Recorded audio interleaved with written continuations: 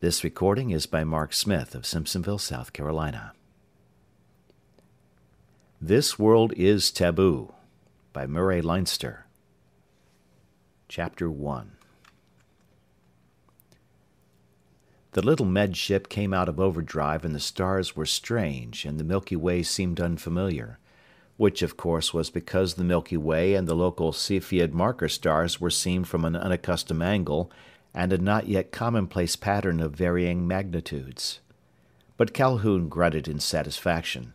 There was a banded sun off to port, which was good. A breakout at no more than 60 light hours from one's destination wasn't bad, in a strange sector of the galaxy and after 3 light years of journeying blind. "Arise and shine, Murgatroyd," said Calhoun. "Comb your whiskers. Get set to astonish the natives." A sleepy, small, shrill voice said, "Chee!" Murgatroyd the Tormal came crawling out of the small cubbyhole which was his own. He blinked at Calhoun. "We're due to land shortly," Calhoun observed. "You will impress the local inhabitants. I will get unpopular.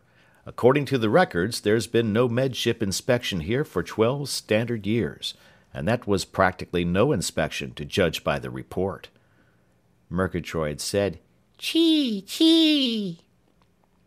He began to make his toilet, first licking his right-hand whiskers and then his left.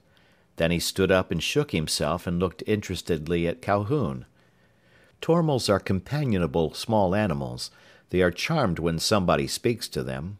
They find great, deep satisfaction in imitating the actions of humans, as parrots and mynas and parakeets imitate human speech. But Tormals have certain valuable, genetically transmitted talents which make them much more valuable than mere companions or pets. Calhoun got a light reading for the banded sun. It could hardly be an accurate measure of distance, but it was a guide. "Hold on to something, Murgatroyd," he said. Murgatroyd watched. He saw Calhoun make certain gestures which presaged discomfort. He popped back into his cubbyhole. Calhoun threw the overdrive switch, and the medship flicked back into that questionable state of being in which velocities of hundreds of times that of light are possible. The sensation of going into overdrive was unpleasant. A moment later, the sensation of coming out was no less so. Calhoun had experienced it often enough, and still didn't like it. The sun Weald burned huge and terrible in space. It was close now. Its disk covered half a degree of arc. "Very neat," observed Calhoun. "Weald 3 is our port, Murgatroyd. The plane of the ecliptic would be... He swung the outside electron telescope, picked up a nearby bright object, enlarged its image to show details, and checked it against the local star pilot. He calculated a moment. The distance was too short for even the briefest of overdrive hops, but it would take time to get there on solar system drive. He thumbed down the communicator button and spoke into a microphone. "Medship Asclepius 20 reporting arrival and asking coordinates for landing," he said matter-of-factly. "Purpose of landing is planetary health inspection. Our mass is 50 tons standard. We should arrive at a landing position in something under 4 hours. Repeat, Medship Asclepius 20. He finished the regular second transmission and made coffee for himself while he waited for an answer. Murgatroyd came out for a cup of coffee for himself. Murgatroyd adored coffee. In minutes he held a tiny cup in a furry small paw and sipped gingerly at the hot liquid. A voice came out of the communicator. "Asclepius 20, repeat your identification." Calhoun went to the control board. "Asclepius 20, he said patiently, "is a medship sent by the Interstellar Medical Service to make a planetary health inspection on Weald. Check with your public health authorities. This is the first medship visit in 12 standard years, I believe, which is inexcusable, but your health authorities will know all about it. Check with them." The voice said truculently, "What was your last port?" Calhoun named it. This was not his home sector, but Sector 12 had gotten into a very bad situation. Some of its planets had gone unvisited for as long as 20 years, and 12 between inspections was almost commonplace. Other sectors had been called on to help it catch up. Calhoun was one of the loaned medship men, and because of the emergency he'd been given a list of half a dozen planets to be inspected one after another, instead of reporting back to sector headquarters after each visit. He'd had minor troubles before with landing grid operators in Sector 12. So he was very patient. He named the planet last inspected, the one from which he'd set out for Weald 3. The voice from the communicator said sharply, "What port before that?" Calhoun named the one before the last. "Don't drive any closer," said the voice harshly, "or you'll be destroyed." Calhoun said coldly, "Listen, my fine feathered friend, I'm from the Interstellar Medical Service. You get in touch with Planetary Health Services immediately. Remind them of the Interstellar Medical Inspection Agreement signed on Tralee 240 standard years ago.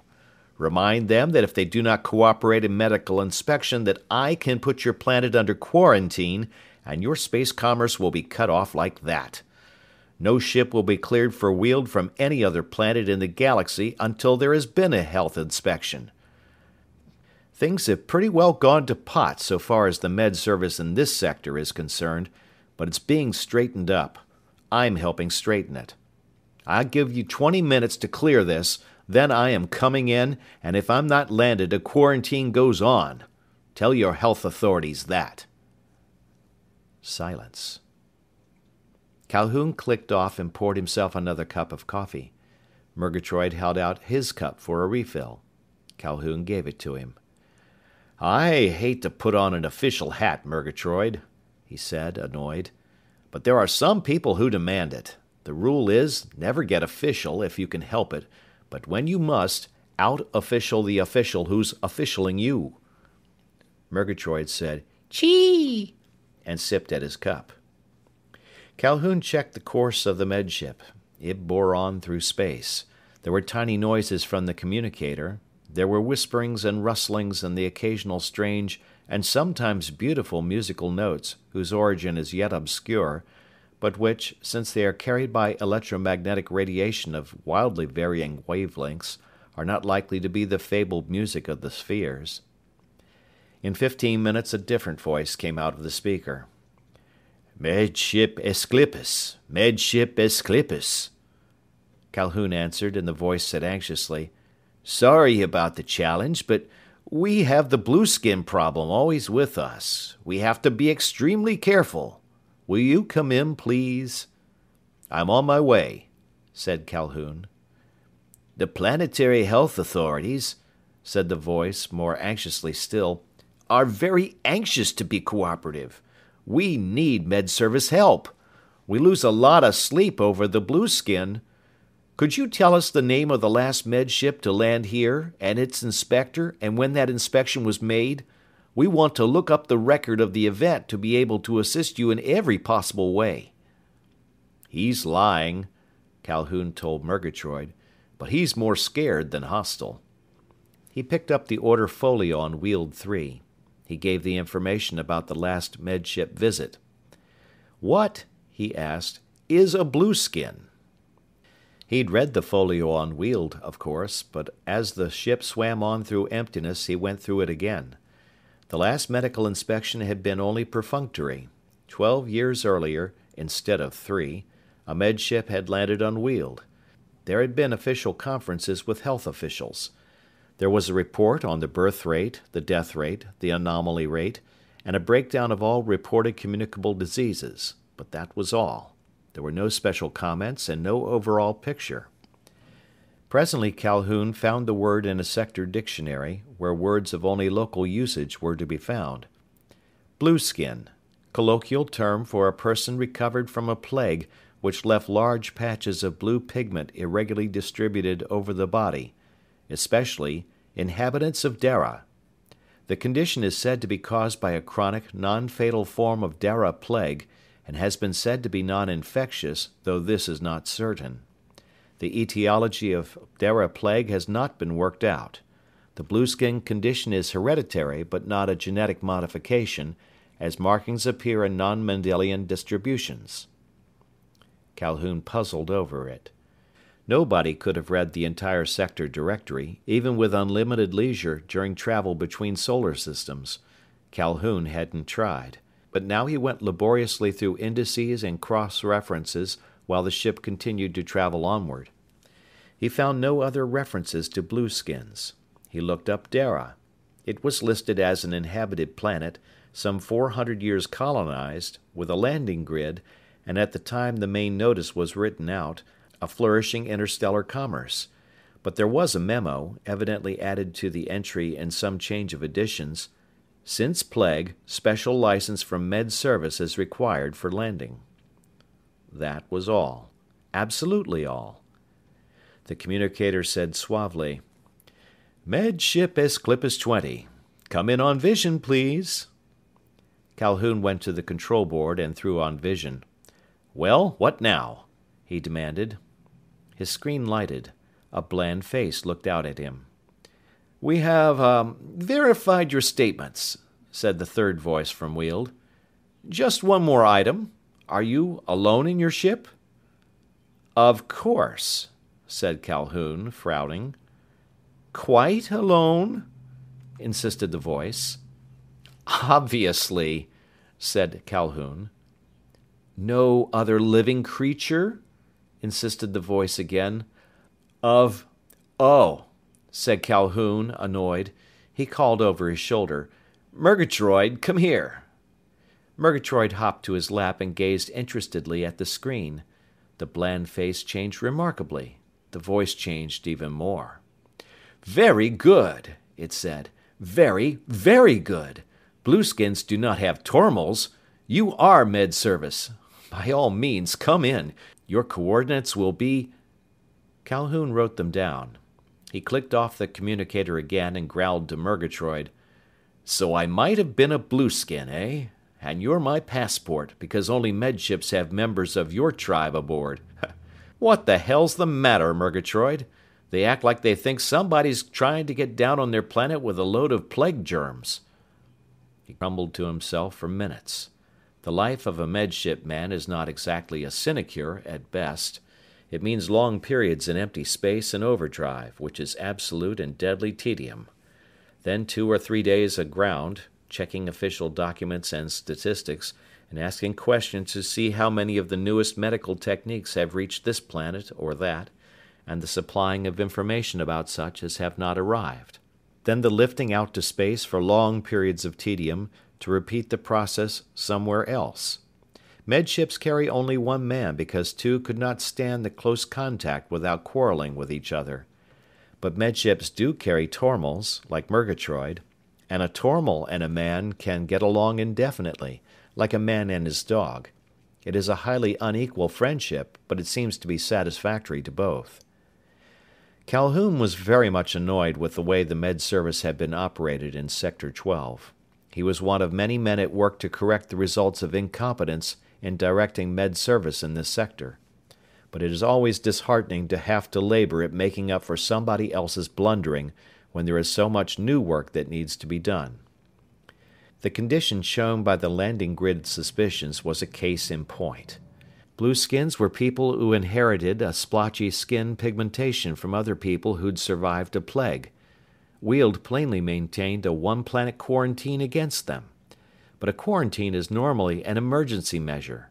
The Med Service should have taken over, wiped out the need for a quarantine, and then lifted it. It hadn't been done. Calhoun fumed to himself. The world of Weald 3 grew brighter and brighter and became a disk. The disk had ice caps and a reasonable proportion of land and water surface. The ship decelerated, voices notifying observation from the surface, and the little ship came to a stop some 5 planetary diameters out from solidity. The landing field's force field locked onto it, and its descent began. The business of landing was all very familiar, from the blue rim which appeared at the limb of the planet from 1 diameter out, to the singular flowing apart of the surface features as the ship sank still lower. There was the circular landing grid, rearing skyward for nearly a mile. It could let down interstellar liners from emptiness and lift them out to emptiness again, with great convenience and economy for everyone. It landed the medship in its center, and there were officials to greet Calhoun, and he knew in advance the routine part of his visit. There would be an interview with the planet's chief executive, by whatever title he was called. There would be a banquet. Murgatroyd would be petted by everybody. There would be painful efforts to impress Calhoun with the splendid conduct of public health matters on Weald. He would be told much scandal. He might find one man, somewhere, who passionately labored to advance the welfare of his fellow humans by finding out how to keep them well, or failing that, how to make them well when they got sick. And in 2 days, or 3, Calhoun would be escorted back to the landing grid and lifted out to space, and he'd spend long empty days in overdrive and land somewhere else to do the whole thing all over again. It all happened exactly as he expected, with one exception. Every human being he met on Weald wanted to talk about blueskins. Blueskins and the idea of blueskins obsessed everyone. Calhoun listened without asking questions until he had the picture of what blueskins meant to the people who talked of them. Then he knew there would be no use asking questions at random. Nobody mentioned ever having seen a blueskin. Nobody mentioned a specific event in which a blueskin had at any named time taken part. But everybody was afraid of blueskins. It was a patterned, an inculcated, a stage-directed, fixed idea, and it found expression in shocked references to the vileness, the depravity, the monstrousness of the blueskin inhabitants of Dara, from whom Weald must at all costs be protected. It did not make sense. So Calhoun listened politely until he found an undistinguished medical man who wanted some special information about gene selection as practiced halfway across the galaxy. He invited that man to the medship, where he supplied the information not hitherto available. He saw his guest's eyes shine a little with that joyous awe a man feels when he finds out something he has wanted long and badly to know. "Now," said Calhoun, "tell me something. Why does everybody on this planet hate the inhabitants of Dara? It's light years away. Nobody claims to have suffered in person from them. Why make a point of hating them?" The Wealdian doctor grimaced. "They've blue patches on their skins.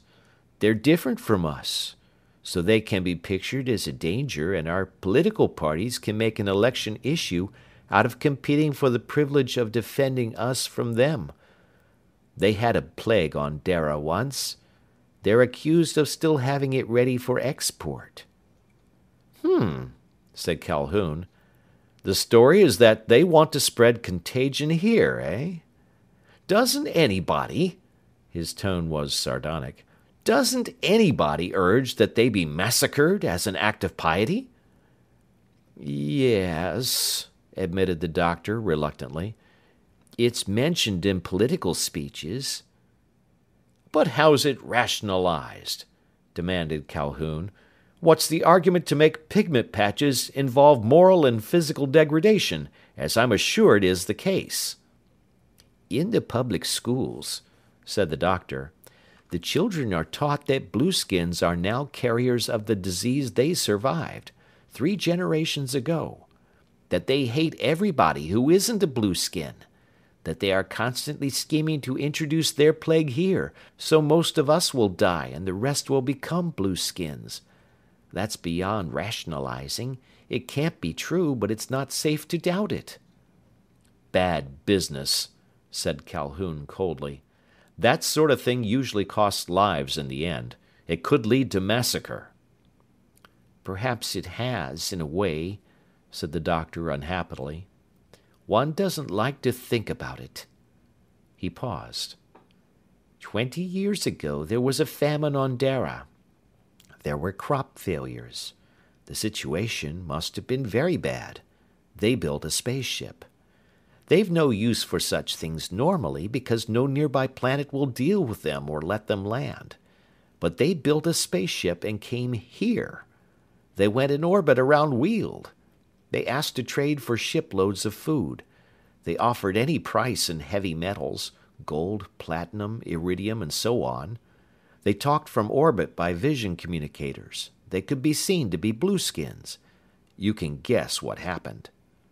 "Tell me," said Calhoun. "We armed ships in a hurry," admitted the doctor. "We chased their spaceship back to Dara. We hung in space off the planet. We told them we'd blast their world from pole to pole if they ever dared take to space again. We made them destroy their one ship, and we watched on vision screens as it was done." "But you gave them food." "No," said the doctor ashamedly. "They were blueskins." "How bad was the famine?" "Who knows? Any number may have starved. And we kept a squadron of armed ships in their skies for years, to keep them from spreading the plague, we said. And some of us believed it." The doctor's tone was purest irony. "Lately," he said, "there's been a move for economy in our government. Simultaneously, we began to have a series of overabundant crops.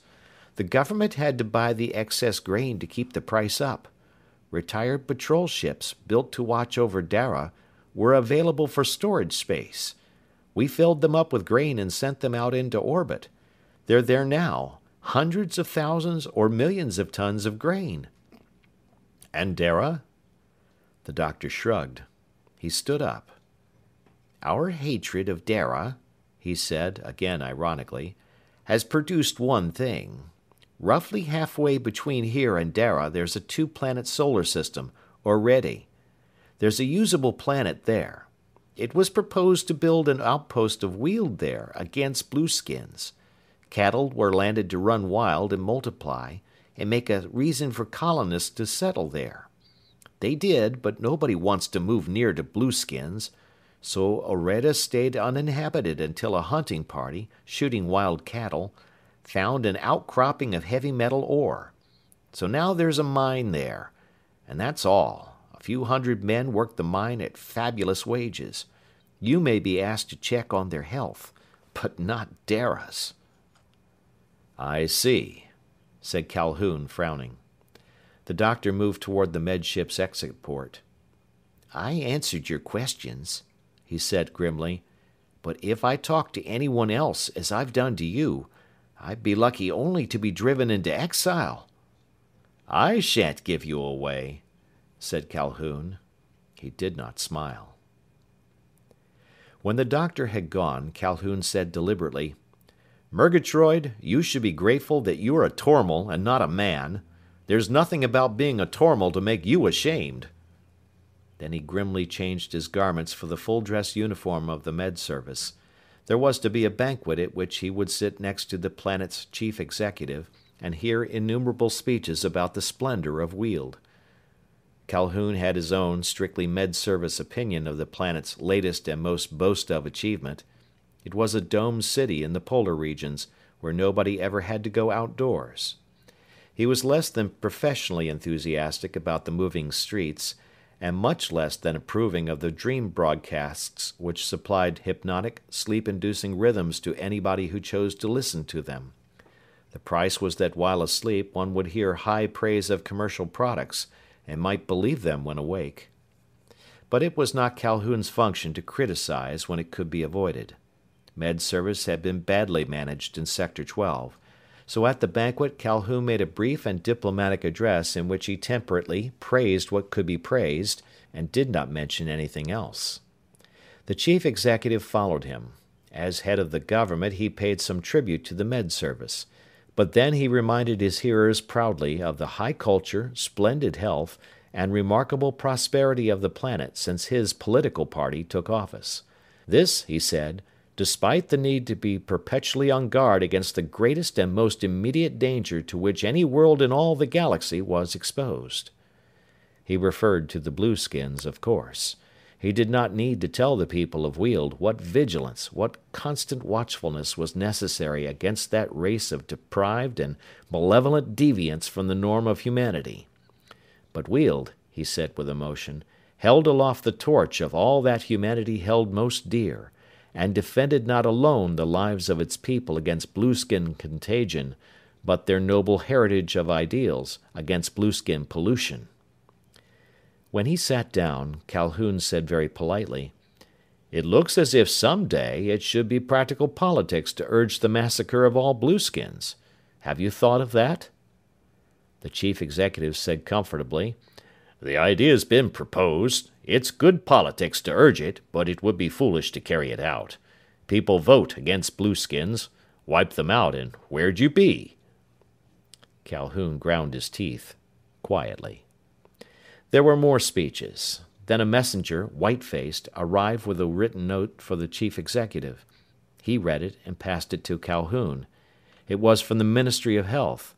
The spaceport reported that a ship had just broken out from overdrive within the Wealdian solar system. Its tape transmitter had automatically signaled its arrival from the mining planet Orede. But, having set off its automatic signal, the ship lay dead in space. It did not drive toward Weald. It did not respond to signals. It drifted like a derelict upon no course at all.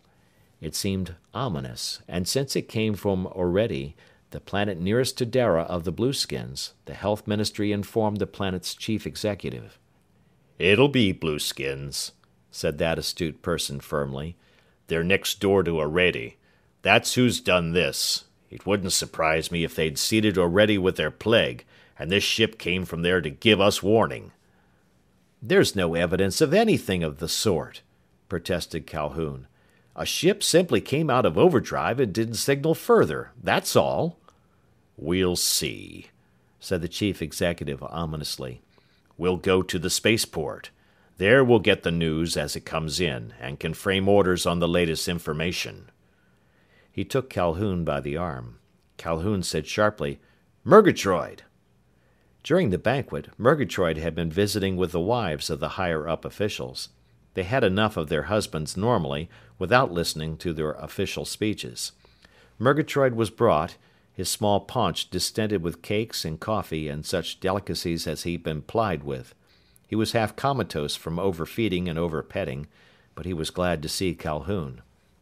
Calhoun held the little creature in his arms as the official ground car raced through traffic with screaming sirens claiming the right-of-way. It reached the spaceport, where enormous metal girders formed a monster frame of metal lace against a star-filled sky. The chief executive strode magnificently into the spaceport offices. There was no news. The situation remained unchanged. A ship from Orede had come out of overdrive and lay dead in emptiness. It did not answer calls. It did not move in space. It floated eerily in no orbit, going nowhere, doing nothing. And panic was the consequence. It seemed to Calhoun that the official handling of the matter accounted for the terror that he could feel building up. The unexplained bit of news was on the air all over the planet Weald. There was nobody awake of all the world's population who did not believe that there was a new danger in the sky. Nobody doubted that it came from the Blueskins. The treatment of the news was precisely calculated to keep alive the hatred of Weald for the inhabitants of the world Dara. Calhoun put Murgatroyd into the med ship and went back to the spaceport office. A small spaceboat, designed to inspect the circling grain ships from time to time, was already aloft. The landing grid had thrust it swiftly out most of the way. Now it droned and drove on sturdily toward the enigmatic ship. Calhoun took no part in the agitated conferences among the officials and news reporters at the spaceport, but he listened to the talk about him. As the investigating small ship drew nearer to the deathly still cargo vessel, the guesses about the meaning of its breakout and following silence grew more and more wild. But, singularly, there was no single suggestion that the mystery might not be the work of Blueskins. Blueskins were scapegoats for all the fears and all the uneasiness a perhaps over-civilized world developed. Presently, the investigating spaceboat reached the mystery ship and circled it, beaming queries. No answer. It reported the cargo ship dark. No lights anywhere on or in it. There were no induction surges from even pulsing, idling engines. Delicately, the messenger craft maneuvered until it touched the silent vessel. It reported that microphones detected no motion whatever inside. "Let a volunteer go aboard," commanded the chief executive. "Let him report what he finds." A pause. then the solemn announcement of an intrepid volunteer's name from far, far away. Calhoun listened, frowning darkly. This pompous heroism wouldn't be noticed in the med service. It would be routine behavior. Suspenseful, second-by-second reports. The volunteer had rocketed himself across the emptiness between the two again separated ships. He had opened the airlock from outside. He'd gone in. He closed the outer airlock door. He'd opened the inner. He reported. The relayed report was almost incoherent, what with horror and incredulity and the feeling of doom that came upon the volunteer. The ship was a bulk cargo ore carrier, designed to run between Orrery and Weald with cargoes of heavy metal ores and a crew of no more than 5 men. There was no cargo in her holds now, though. Instead, there were men. They packed the ship. They filled the corridors. They had crawled into every space where a man could find room to push himself. There were hundreds of them. It was insanity. And it had been greater insanity still for the ship to have taken off with so preposterous a load of living creatures. But they weren't living any longer. The air apparatus had been designed for a crew of 5. It would purify the air for possibly 20 or more. But there were hundreds of men in hiding as well as in plain view in the cargo ship from Orrery. There were many, many times more than her air apparatus and reserve tanks could possibly have taken care of. They couldn't even have been fed during the journey from Orrery to Weald. But they hadn't starved. Air scarcity killed them before the ship came out of overdrive. A remarkable thing was that there was no written message in the ship's log which referred to its takeoff. There was no memorandum of the taking on of such an impossible number of passengers. "The Blueskins did it," said the chief executive of Weald. He was pale. All about Calhoun men looked sick and shocked and terrified. "It was the Blueskins. We'll have to teach them a lesson." Then he turned to Calhoun. "The volunteer who went on that ship, he'll have to stay there, won't he? He can't be brought back to Weald without bringing contagion." Calhoun raged at him. Chapter 2. There was a certain coldness in the manner of those at the Weald spaceport when the med ship left next morning. Calhoun was not popular because Weald was scared. It had been conditioned to scare easily where Blueskins might be involved. Its children were trained to react explosively when the word Blueskin was uttered in their hearing, and its adults tended to say it when anything causing uneasiness entered their minds. So a planet-wide habit of irrational response had formed, and was not seen to be irrational because almost everybody had it. The volunteer who'd discovered the tragedy on the ship from Orrery was safe, though. He'd made a completely conscientious survey of the ship he'd volunteered to enter and examine. For his courage, he'd have been doomed but for Calhoun. The reaction of his fellow citizens was that, by entering the ship, he might have become contaminated by blueskin infectious material if the plague still existed, and if the men in the ship had caught it, but they certainly hadn't died of it, and if there had been blueskins on Orrery to communicate it, for which there was no evidence, and if blueskins were responsible for the tragedy, which was at the moment pure supposition, but Weald feared he might bring death back to Weald if he were allowed to return. Calhoun saved his life. He ordered that the guardship admit him to its airlock, which then was to be filled with steam and chlorine. The combination would sterilize and even partly eat away his spacesuit, after which the chlorine and steam should be bled out to space and air from the ship let into the lock. If he stripped off the spacesuit without touching its outer surface and re-entered the investigating ship while the suit was flung outside by a man in another spacesuit, handling it with a pole he'd fling after it, there could be no possible contamination brought back. Calhoun was quite right, but Weald in general considered that he'd persuaded the government to take an unreasonable risk.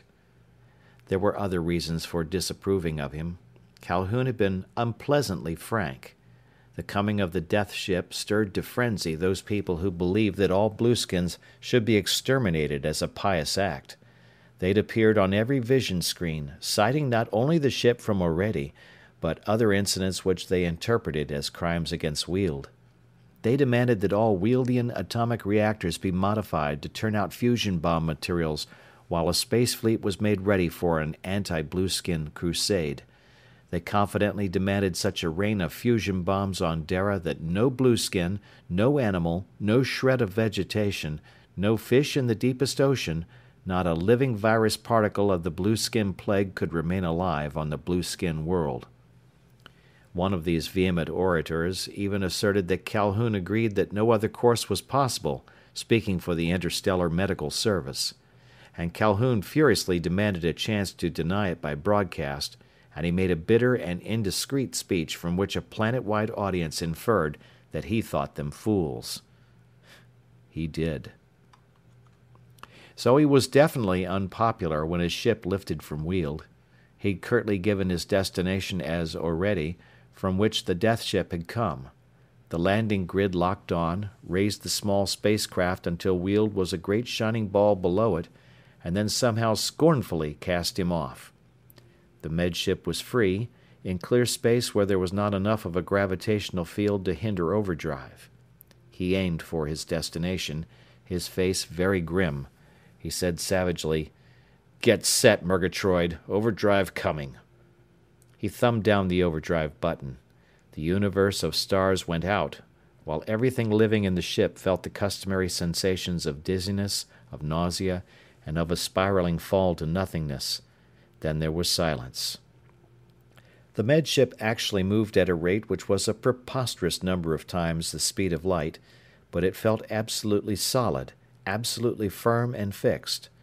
A ship in overdrive feels exactly as if it were buried deep in the core of a planet.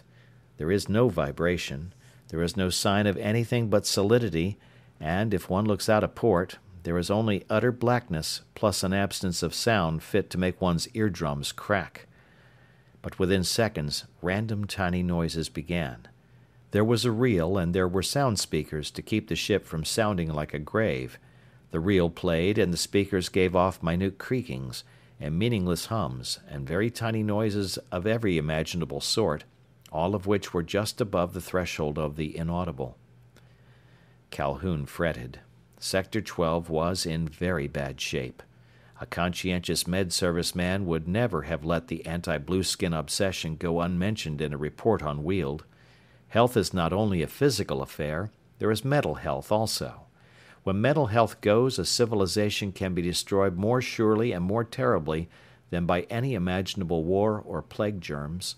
A plague kills off those who are susceptible to it, leaving immunes to build up a world again. But immunes are the first to be killed when a mass neurosis sweeps a population. Weald was definitely a med service problem world. Dara was another, and when hundreds of men jammed themselves into a cargo spaceship which could not furnish them with air to breathe, and took off and went into overdrive before the air could fail, Oredi called for no less of worry. "I think," said Calhoun dourly, "that I'll have some coffee." Coffee was one of the words that Murgatroyd recognized. Ordinarily he stirred immediately on hearing it, and watched the coffee maker with bright, interested eyes. He'd even tried to imitate Calhoun's motions with it once, and had scorched his paws in the attempt, but this time he did not move. Calhoun turned his head. Murgatroyd sat on the floor, his long tail coiled reflectively about a chair leg. He watched the door of the medship's sleeping cabin. "Murgatroyd," said Calhoun, "I mentioned coffee." "Chee!" shrilled Murgatroyd. But he continued to look at the door. The temperature was kept lower in the other cabin, and the look of things was different than the control compartment. The difference was part of the means by which a man was able to be alone for weeks on end, alone save for his tormal, without becoming ship-happy. There were other carefully thought-out items in the ship with the same purpose, but none of them should cause Murgatroyd to stare fixedly and fascinatedly at the sleeping cabin door. Not when coffee was in the making. Calhoun considered. He became angry at the immediate suspicion that occurred to him. As a med service man, he was duty-bound to be impartial. To be impartial might mean not to side absolutely with Weald in its enmity to blueskins. and the people of Weald had refused to help Dara in a time of famine, and had blockaded that pariah world for years afterward. And they had other reasons for hating the people they'd treated badly. It was entirely reasonable for some fanatic on Weald to consider that Calhoun must be killed lest he be of help to the blueskins Weald abhorred.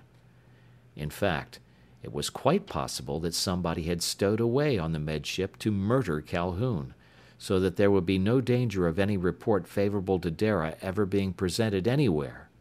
If so, such a stowaway would be in the sleeping cabin now, waiting for Calhoun to walk in unsuspiciously, only to be shot dead. So Calhoun made coffee. He slipped a blaster into a pocket where it would be handy. He filled a small cup for Murgatroyd, and a large one for himself, and then a second large one. He tapped on the sleeping cabin door, standing aside lest a blaster bolt come through it. "Coffee's ready," he said sardonically. "Come out and join us." There was a long pause. Calhoun rapped again.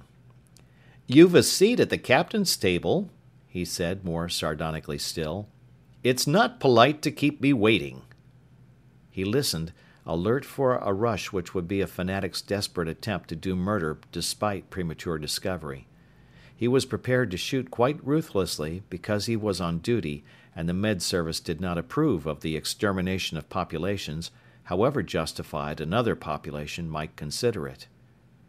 But there was no rush. Instead, there came hesitant footfalls whose sound made Calhoun start. The door of the cabin slid slowly aside. A girl appeared in the opening, desperately white and desperately composed. How did you know I was there?" she asked shakily. She moistened her lips. "You didn't see me. I was in a closet and you didn't even enter the room." Calhoun said grimly, "I've sources of information. Murgatroyd told me this time. May I present him? Murgatroyd, our passenger. Shake hands." Murgatroyd moved forward, stood on his hind legs and offered a skinny, furry paw. She did not move. She stared at Calhoun. "Better shake hands," said Calhoun as grimly as before. "It might relax the tension a little. And do you want to tell me your story? You have one ready, I'm sure." The girl swallowed. Murgatroyd shook hands gravely. He said, "Chee, chee," in the shrillest of trebles and went back to his former position. "The story?" said Calhoun insistently. There isn't any," said the girl unsteadily. "Just that I need to get to Oredi, and you're going there. There's no other way to go now." "To the contrary," said Calhoun. "There'll undoubtedly be a fleet heading for Oredi as soon as it can be assembled and armed. But I'm afraid that as a story, yours isn't good enough. Try another." She shivered a little. "I'm running away." "Ah," said Calhoun. "In that case, I'll take you back." "No," she said fiercely. I'll die first. I'll wreck this ship first." Her hand came from behind her. There was a tiny blaster in it, but it shook visibly as she tried to aim it. "I'll shoot out the controls." Calhoun blinked. He'd had to make a drastic change in his estimate of the situation the instant he saw that the stowaway was a girl. Now he had to make another when her threat was not to kill him, but to disable the ship. Women are rarely assassins, and when they are, they don't use energy weapons. Daggers and poisons are more typical. But this girl threatened to destroy the ship rather than its owner, so she was not actually an assassin at all. "I'd rather you didn't do that," said Calhoun dryly. "Besides, you'd get deadly bored if we were stuck in a derelict waiting for our air and food to give out." Murgatroyd, for no reason whatever, felt it necessary to enter the conversation. "Chee, chee, chee." "A very sensible suggestion," observed Calhoun. "We'll sit down and have a cup of coffee." To the girl he said, "I'll take you to Oredi, since that's where you say you want to go." "I have a sweetheart there." Calhoun shook his head. "No," he said reprovingly. Nearly all the mining colony had packed itself into the ship that came into Weald with everybody dead. But not all, and there's been no check of what men were in the ship and what men weren't. You wouldn't go to Oredi if it were likely your sweetheart had died on the way to you. Here's your coffee. Sugar or sacco, and do you take cream?" She trembled a little, but she took the cup. "I don't understand." "Murgatroyd and I," explained Calhoun, and he did not know whether he spoke out of anger or something else. "We are do-gooders. We go around trying to keep people from getting sick or dying. Sometimes we even try to keep them from getting killed. It's our profession. We practice it even on our own behalf. We want to stay alive. So since you make such drastic threats, we will take you where you want to go, especially since we're going there anyhow." "You don't believe anything I've said." It was a statement. "Not a word," admitted Calhoun. "But you'll probably tell us something more believable presently. When did you eat last?" "Yesterday?" "Would you rather do your own cooking?" asked Calhoun politely. "Or would you permit me to ready a snack?" "I'll do it," she said. She drank her coffee first, however, and then Calhoun showed her how to punch the readier for such and such dishes, to be extracted from storage and warmed or chilled as the case might be, and served at dialed-for intervals. There was also equipment for preparing food for oneself in one's own chosen manner, again an item to help make solitude not unendurable. Calhoun deliberately immersed himself in the Galactic Directory, looking up the planet Oredi. He was headed there, but he'd had no reason to inform himself about it before. Now he read with every appearance of absorption. The girl ate daintily. Murgatroyd watched with highly amiable interest, but she looked acutely uncomfortable. Calhoun finished with the directory. He got out the microfilm reels which contained more information. He was specifically after the med service history of all the planets in this sector. He went through the filmed record of every inspection ever made on Weald and on Dara. But Sector 12 had not been run well. There was no adequate account of a plague which had wiped out 3/4 of the population of an inhabited planet. It had happened shortly after one medship visit, and was over before another medship came by. There should have been a painstaking investigation, even after the fact. There should have been a collection of infectious material, and a reasonably complete identification and study of the agent. It hadn't been made. There was probably some other emergency at the time, and it slipped by. Calhoun, whose career was not to be spent in this sector, resolved on a blistering report about this negligence and its consequences. He kept himself casually busy, ignoring the girl.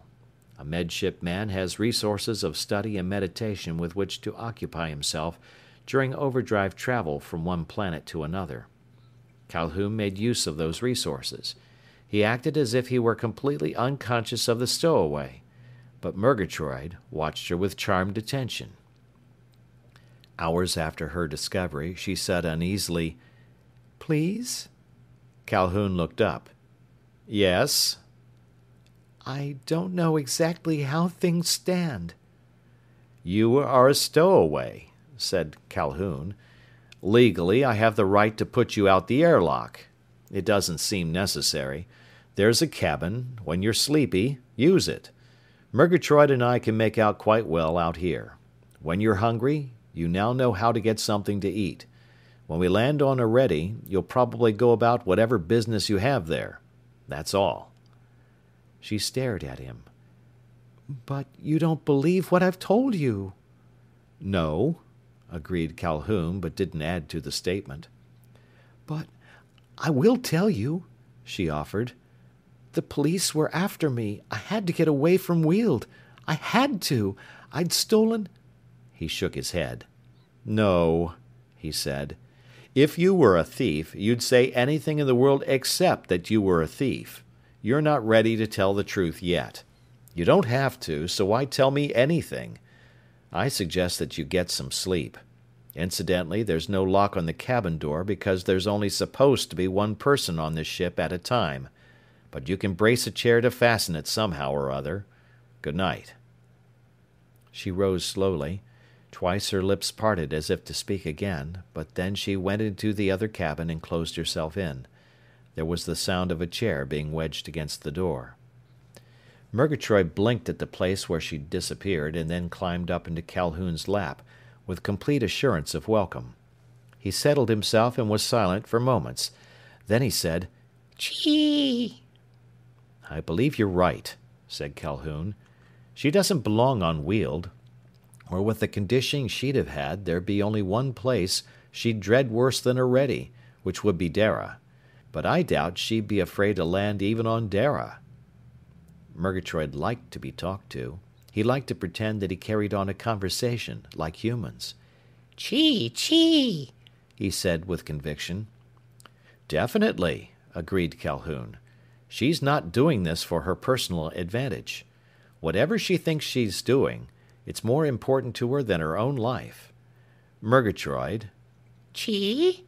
said Murgatroyd in an inquiring tone.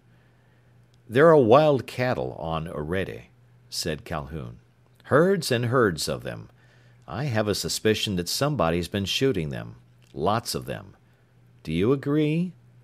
Don't you think that a lot of cattle have been slaughtered on Orede lately?" Murgatroyd yawned. He settled himself still more comfortably in Calhoun's lap. "Chee," he said drowsily. He went to sleep while Calhoun continued the examination of highly condensed information. Presently he looked up the normal rate of increase, with other data, among herds of Bovis domesticus in a wild state, on planets where there are no natural enemies. It wasn't unheard of for a world to be stocked with useful types of Terran fauna and flora before it was attempted to be colonized. Terran life forms could play the devil with alien ecological systems, very much to humanity's benefit. Familiar microorganisms and a standard vegetation added to the practicality of human settlements on otherwise alien worlds. But sometimes the results were strange. They weren't often so strange, however, as to cause some hundreds of men to pack themselves frantically aboard a cargo ship which couldn't possibly sustain them, so that every man must die while the ship was in overdrive. Still, by the time Calhoun turned in on a spare pneumatic mattress, he had calculated that as few as a dozen head of cattle, turned loose on a suitable planet, would have increased to herds of thousands, or tens, or even hundreds of thousands, in much less time than had probably elapsed. The med ship drove on in seemingly absolute solidity, with no sound from without, with no sight to be seen outside, with no evidence at all that it was not buried in the heart of a planet instead of flashing through emptiness at a speed so great as to have no meaning.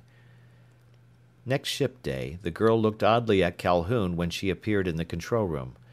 Murgatroyd regarded her with great interest. Calhoun nodded politely and went back to what he'd been doing before she appeared. "Shall I have breakfast?" she asked uncertainly.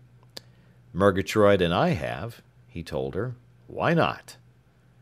Silently, she operated the food readier. She ate. Calhoun gave a very good portrayal of a man who will respond politely when spoken to, but who was busy with activities remote from stowaways. About noon, ship time, she asked, "When will we get to Orede?" Calhoun told her absently, as if he were thinking of something else. What do you think happened there? I mean, to make that tragedy in the ship." "I don't know," said Calhoun. "But I disagree with the authorities on Weald. I don't think it was a planned atrocity of the blueskins." What are blueskins?" asked the girl. Calhoun turned around and looked at her directly. "When lying," he said mildly, "you tell as much by what you pretend isn't as by what you pretend is. You know what blueskins are." "But what do you think they are?" she asked. "There used to be a human disease called smallpox," said Calhoun.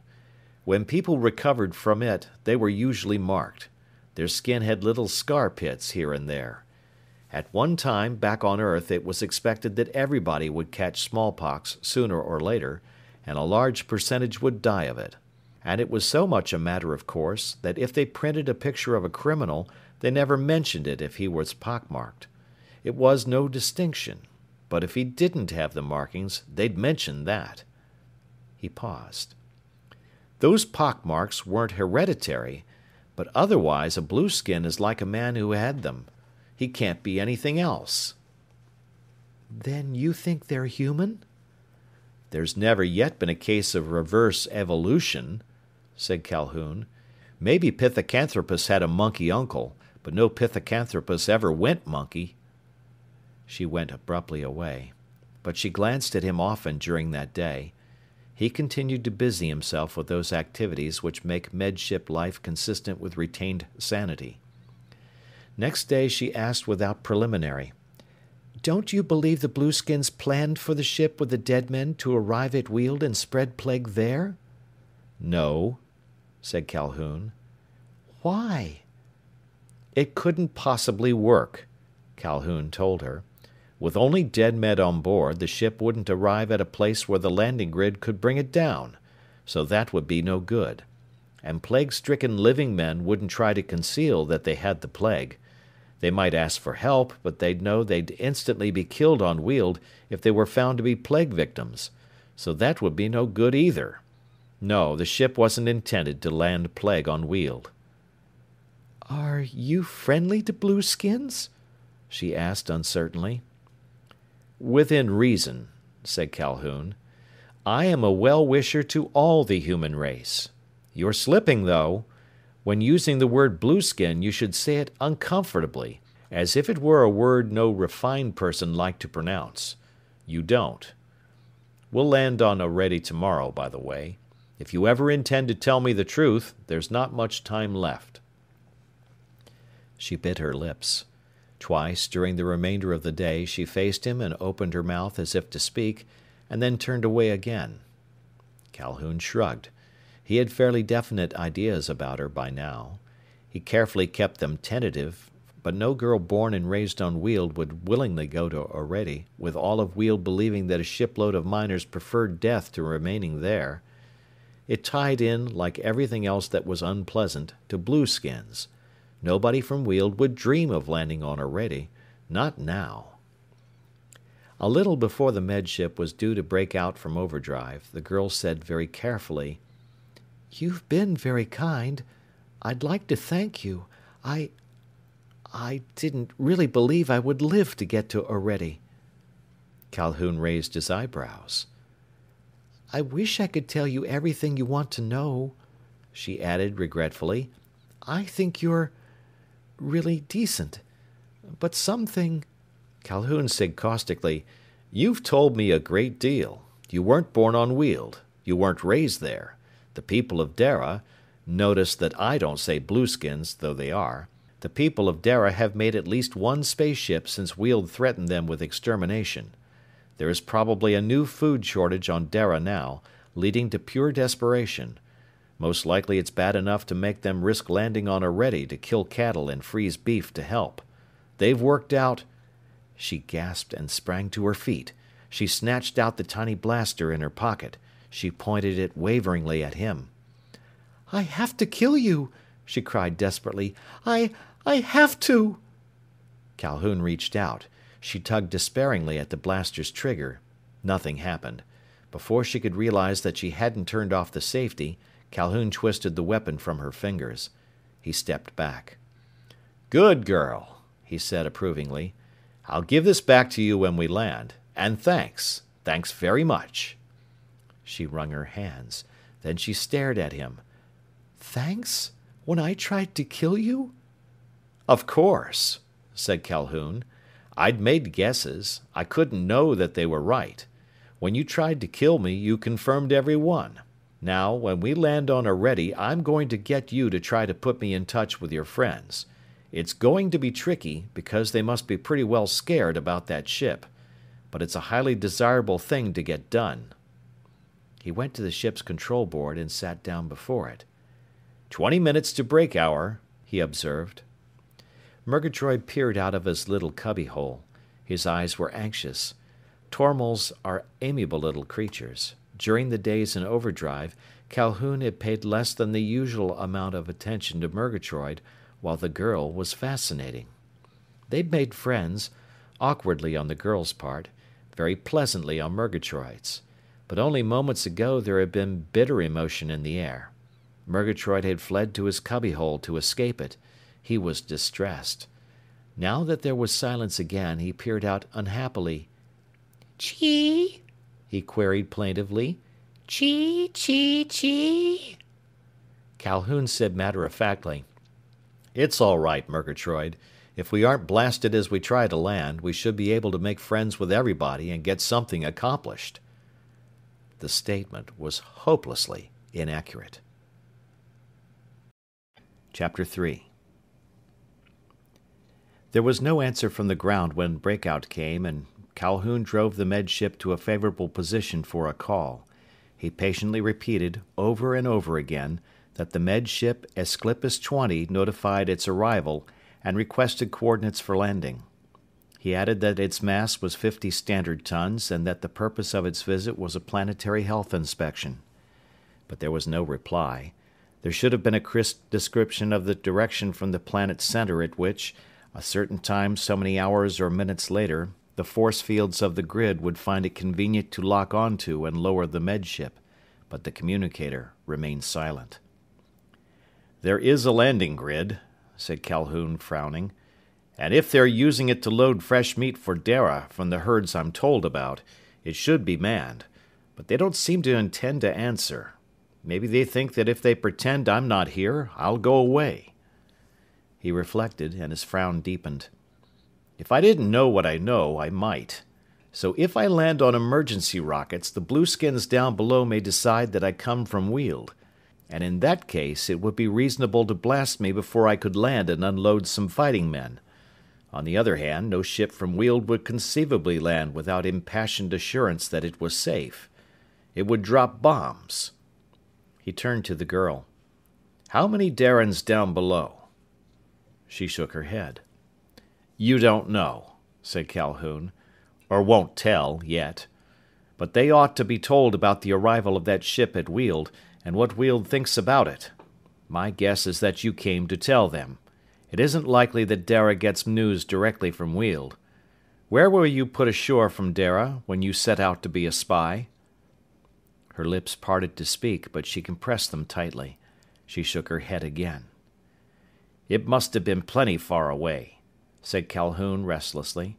"Your people would have built a ship and made fine forged papers for it, and they'd travel so far from this part of space that when they landed nobody would think of Dara. They'd use makeup to cover the blue spots, but maybe it was so far away that blueskins had never been heard of." Her face looked pinched, but she did not reply. "Then they'd land half a dozen of you, with a supply of makeup for the blue patches. And you'd separate, and take ships that went various roundabout ways, and arrive on Weald one by one to see what could be done there to—" He stopped. "When did you find out positively that there wasn't any plague anymore?" She began to grow pale. "I'm not a mind reader," said Calhoun, "but it adds up. You're from Dara. You've been on Weald. It's practically certain that there are other agents, if you like that word better, on Weald. And there hasn't been a plague on Weald, so you people aren't carriers of it. But you knew it in advance, I think. How did you learn? Did a ship in some sort of trouble land there on Dara?" "Yes," said the girl. "We wouldn't let it go again, but the people didn't catch. They didn't die. They lived." She stopped short. "It's not fair to trap me," she cried passionately. "It's not fair." "I'll stop," said Calhoun. He turned to the control board. The med ship was only planetary diameters from Oredi now, and the electron telescope showed shining stars in leisurely motion across its screen. Then a huge gibbous shining shape appeared, and there were irregular patches of that muddy color which is sea bottom, and varicolored areas which were plains and forests. Also there were mountains. Calhoun steadied the image and squinted at it. "The mine," he observed, "was found by members of a hunting party killing wild cattle for sport." Even a small planet has many millions of square miles of surface, and a single human installation on a whole world will not be easy to find by random search. But there were clues to this one. Men hunting for sport would not choose a tropic nor an Arctic climate to hunt in, so if they found a mineral deposit, it would have been in a temperate zone. Cattle would not be found deep in a mountainous terrain. The mine would not be on a prairie. The settlement on Oredi, then, would be near the edge of mountains, not far from a prairie such as wild cattle would frequent, and it would be in a temperate climate. Forested areas could be ruled out, and there would be a landing grid. Handling only one ship at a time, it might be a very small grid. It could be only hundreds of yards across and less than half a mile high, but its shadow would be distinctive. Calhoun searched among low mountains near unforested prairie in a temperate zone.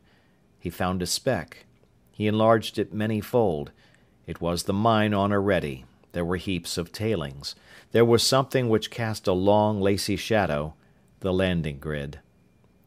"But they don't answer our call," observed Calhoun, "so we go down unwelcomed." He inverted the med ship and the emergency rockets boomed. The ship plunged planetward. A long time later it was deep in the planet's atmosphere. The noise of its rockets had become thunderous, with air to carry and to reinforce the sound. "Hold on to something, Murgatroyd," commanded Calhoun. "We may have to dodge some ack." But nothing came up from below. The med ship again inverted itself, and its rockets pointed toward the planet and poured out pencil-thin, blue-white, high-velocity flames. It checked slightly, but continued to descend. It was not directly above the grid. It swept downward until almost level with the peaks of the mountains in which the mine lay.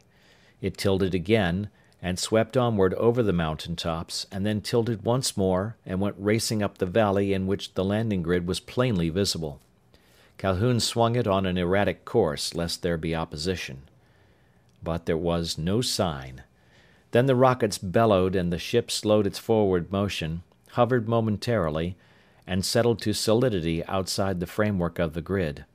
The grid was small, as Calhoun reasoned, but it reached interminably toward the sky. The rockets cut off. Slender as the flames had been, they'd melted and bored thin drill holes deep into the soil. Molten rock boiled and bubbled down below. But there seemed no other sound. There was no other motion. There was absolute stillness all around. But when Calhoun switched on the outside microphones, a faint, sweet melange of high-pitched chirpings came from tiny creatures hidden under the vegetation of the mountainsides. Calhoun put a blaster in his pocket and stood up. "We'll see what it looks like outside," he said with a certain grimness. "I don't quite believe what the vision screens show." Minutes later he stepped down to the ground from the med ship's exit port. The ship had landed perhaps 100 feet from what once had been a wooden building. In it, ore from the mines was concentrated, and the useless tailings carried away by a conveyor belt to make a monstrous pile of broken stone. But there was no longer a building. Next to it there had been a structure containing an ore crusher. The massive machinery could still be seen, but the structure was in fragments. Next to that, again, had been the shaft head shelters of the mine. They also were shattered practically to matchsticks. The look of the ground about the building sites was simply and purely impossible. It was a mass of hoofprints. Cattle by thousands and tens of thousands had trampled everything. Cattle had burst in the wooden sides of the buildings. Cattle had piled themselves up against the beams upholding roofs until the buildings collapsed. Then cattle had gone plunging over the wrecked buildings until there was nothing left but indescribable chaos. Many, many cattle had died in the crush. There were heaps of dead beasts around the metal girders which were the foundation of the landing grid. The air was tainted by the smell of carrion. The settlement had been destroyed, positively by stampeded cattle in tens or hundreds of thousands charging blindly through and over and upon it. Senselessly, they trampled each other to horrible shapelessness. The mine shaft was not choked, because enormously strong timbers had fallen across and blocked it, but everything else was pure destruction. Calhoun said evenly, Clever. Very clever. You can't blame men when beasts stampede. We should accept the evidence that some monstrous herd, making its way through a mountain pass, somehow went crazy and bolted for the plains. This settlement got in the way, and it was too bad for the settlement. Everything's explained, except the ship that went to Weald. A cattle stampede, yes. Anybody can believe that. But there was a man stampede. Men stampeded into the ship as blindly as the cattle trampled down this little town. The ship stampeded off into space as insanely as the cattle. But a stampede of men and cattle in the same place? That's a little too much. But what? How, asked Calhoun directly, do you intend to get in touch with your friends here? I don't know, she said, distressed. But if the ship stays here, they're bound to come and see why. Won't they? Or will they? If they're sane, they won't, said Calhoun. The one undesirable thing here would be human footprints on top of cattle tracks. If your friends are a meat-getting party from Dara, as I believe, they should cover up their tracks, get off planet as fast as possible, and pray that no signs of their former presence are ever discovered. That would be their best first move, certainly. What should I do? She asked helplessly. I'm far from sure. At a guess, and for the moment, probably nothing. I'll work something out. I've got the devil of a job before me, though. I can't spend but so much time here. You can leave me here? He grunted and turned away. It was naturally unthinkable that he should leave another human being on a supposedly uninhabited planet, with the knowledge that it might actually be uninhabited, and the future knowledge that any visitors would have the strongest of possible reasons to hide themselves away. He believed that there were Darrens here, and the girl in the med ship, so he also believed, was also a Darren. But any who might be hiding had so much to lose if they were discovered that they might be hundreds or even thousands of miles from anywhere a spaceship would normally land, if they hadn't fled after the incident of the spaceship's departure with its load of doomed passengers. Considered detachedly, the odds were that there was again a food shortage on Dara, that blueskins, in desperation, had raided or were raiding and would raid the cattle herds of Oredi for food to carry back to their home planet, that somehow the miners on Oredi had found that they had blueskin neighbors and died of the consequences of their terror. It was a risky guess to make on such evidence as Calhoun considered he had, but no other guess was possible. If his guess were right, he was under some obligation to do exactly what he believed the girl considered her mission, to warn all blueskins that Weald would presently try to find them on Oredi when all hell must break loose upon Dara for punishment. But if there were men here, he couldn't leave a written warning for them in default of friendly contact. They might not find it, and a search party of Wealdians might. All he could possibly do was try to make contact and give warning by such means as would leave no evidence behind that he'd done so. Weald would consider a warning sure proof of blueskin guilt. It was not satisfactory to be limited to broadcasts which might or might not be picked up, and were unlikely to be acknowledged. But he settled down with the communicator to make the attempt. He called first on a GC wavelength and form. It was unlikely that blueskins would use general communication bands to keep in touch with each other, but it had to be tried.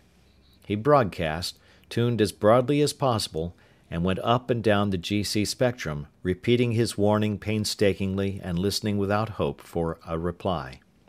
He did find one spot on the dial where there was re-radiation of his message, as if from a tuned receiver, but he could not get a fix on it. Nobody might be listening. He exhausted the normal communication pattern. Then he broadcast an old-fashioned amplitude modulation which a modern communicator would not pick up at all, and which therefore might be used by men in hiding.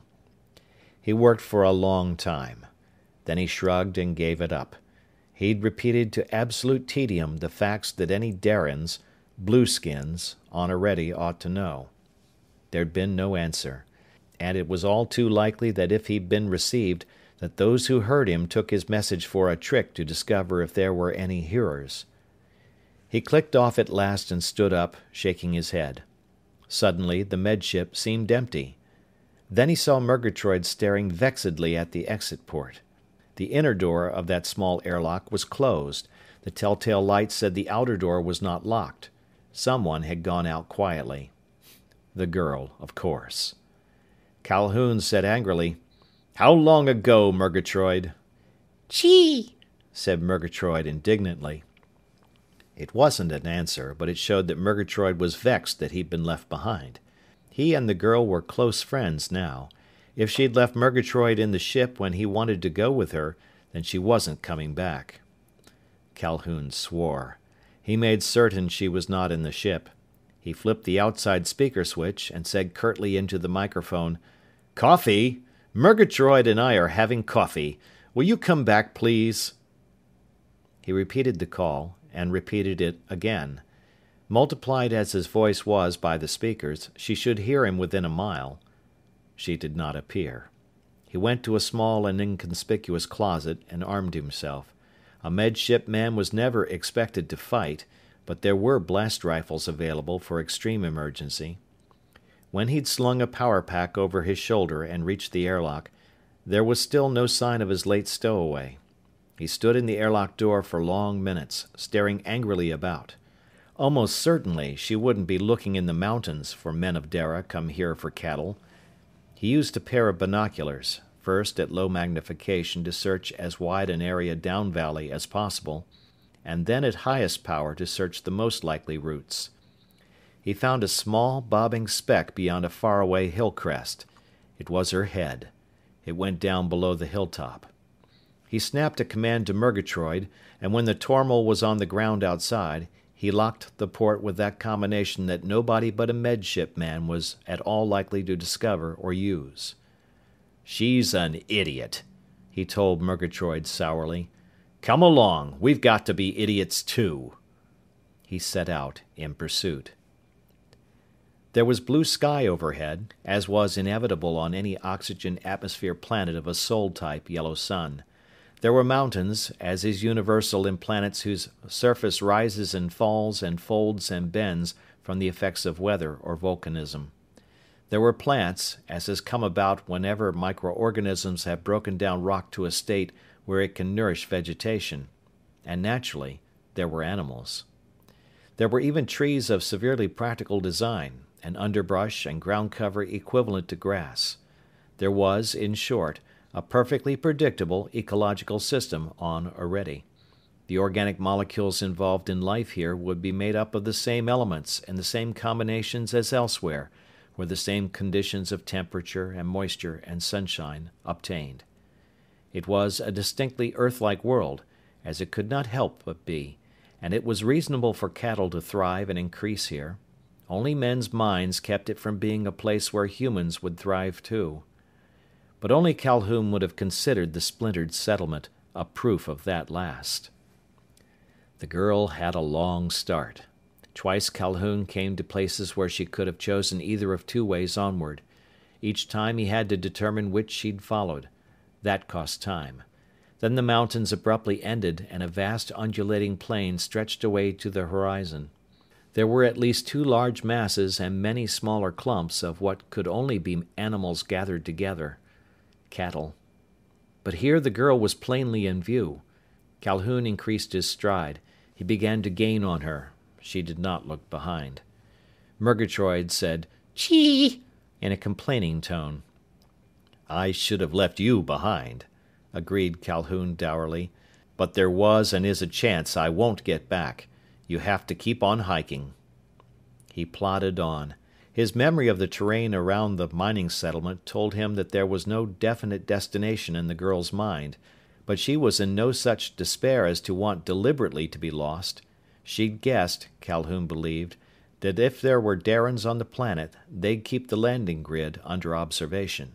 If they saw her leave that area and could see that she was alone, they could intercept her to find out the meaning of the medship's landing.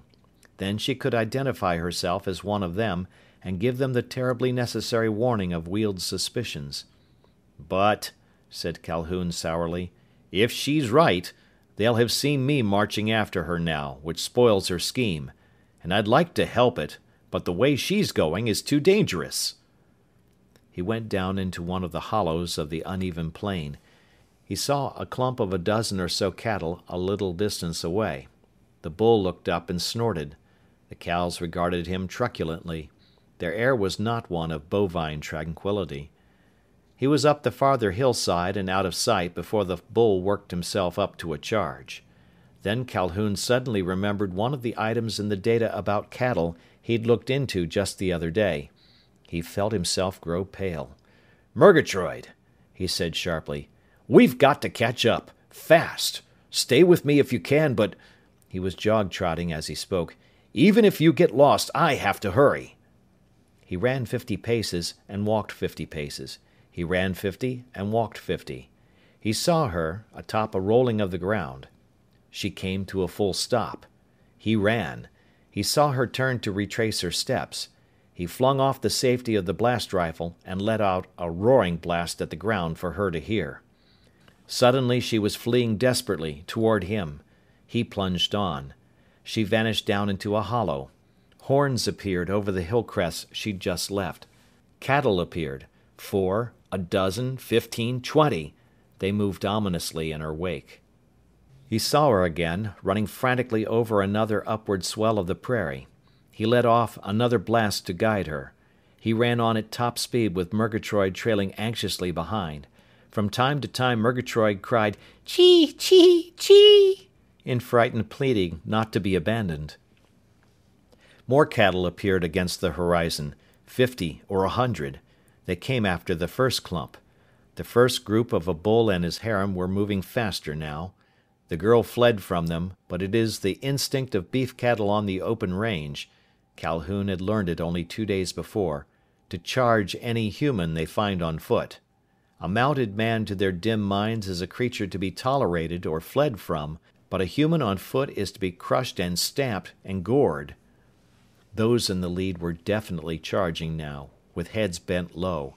The bull charged furiously with shut eyes, as bulls do, but the cows, many times more deadly, charged with their eyes wide open and wickedly alert, and with a lumbering speed much greater than the girl could manage.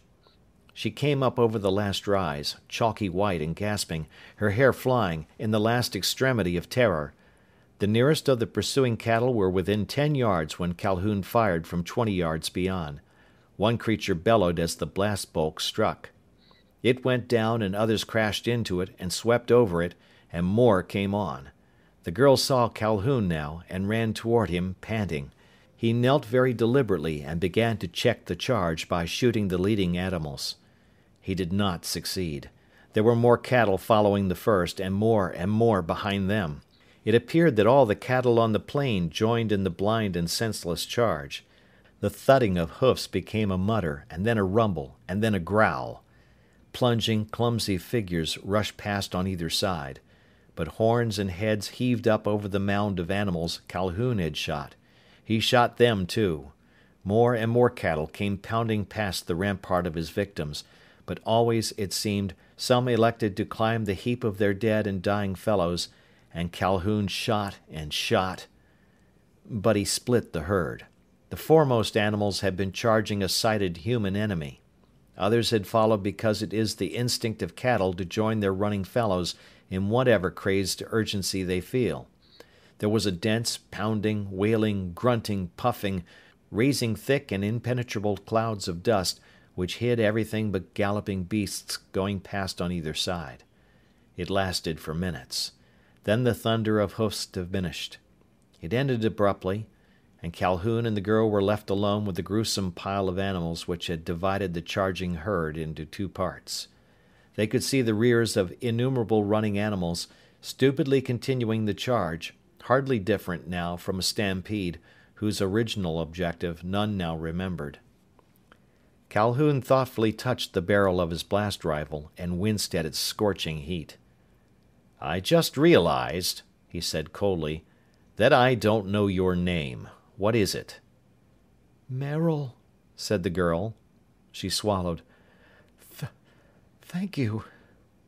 "Merrill?" said Calhoun. "You are an idiot.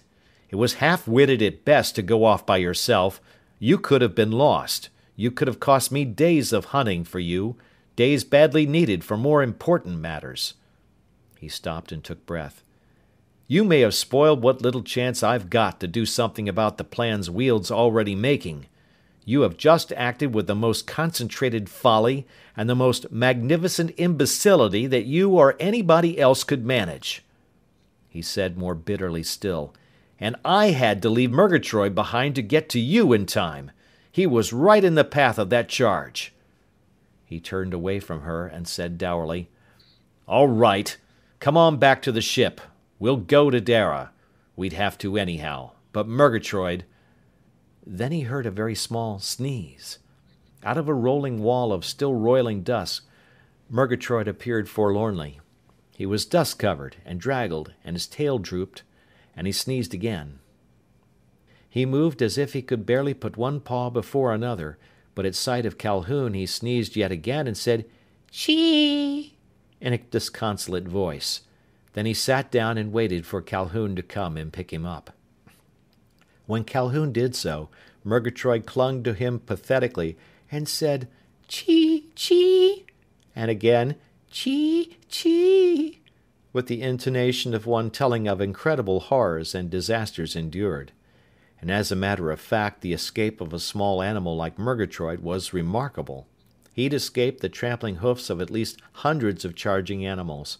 Luck must have played a great part in it, but an hysterical agility in dodging must have been required too. Calhoun headed back for the valley where the settlement had been, and the med ship was. Murgatroyd clung to his neck. The girl Merrill followed discouragedly.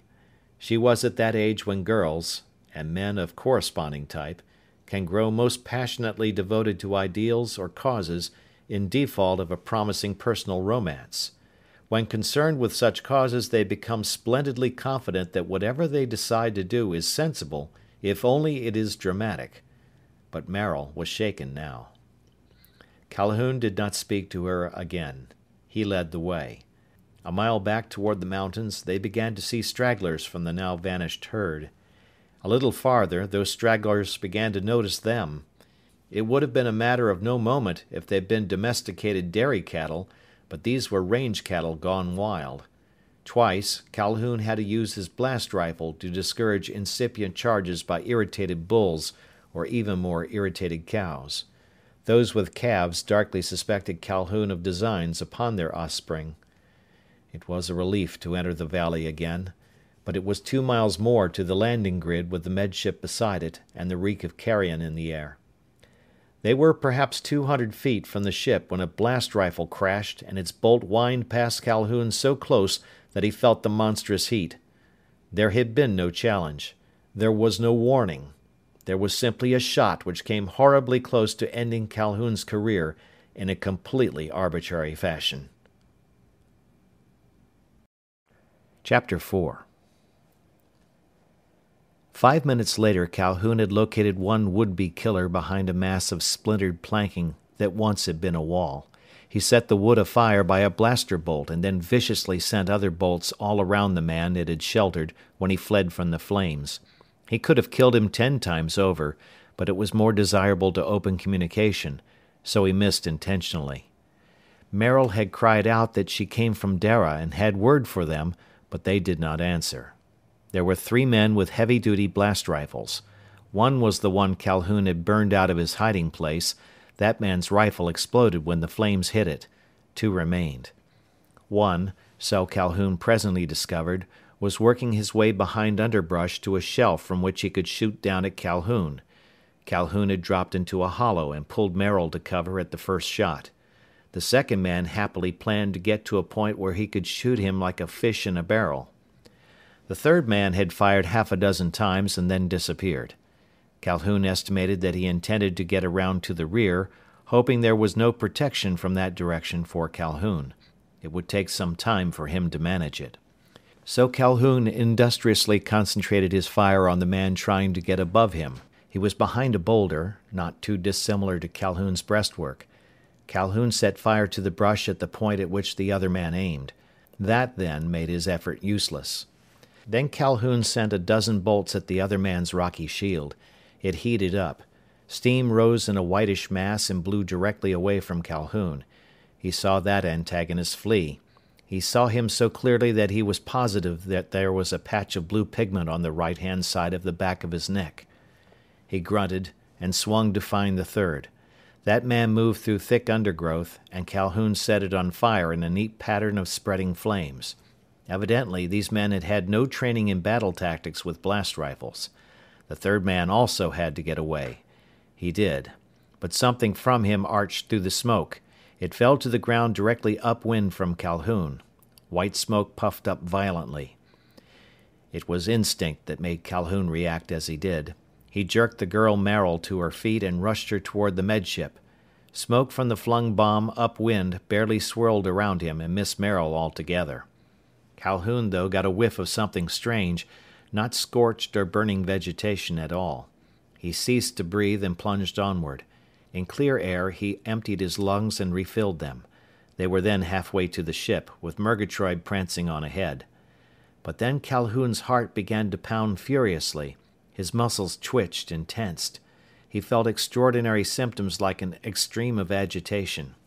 He swore, but a medship man would not react to such symptoms as a non-medically trained man would have done. Calhoun was familiar enough with tear gas, used by police on some planets. But this was different and worse.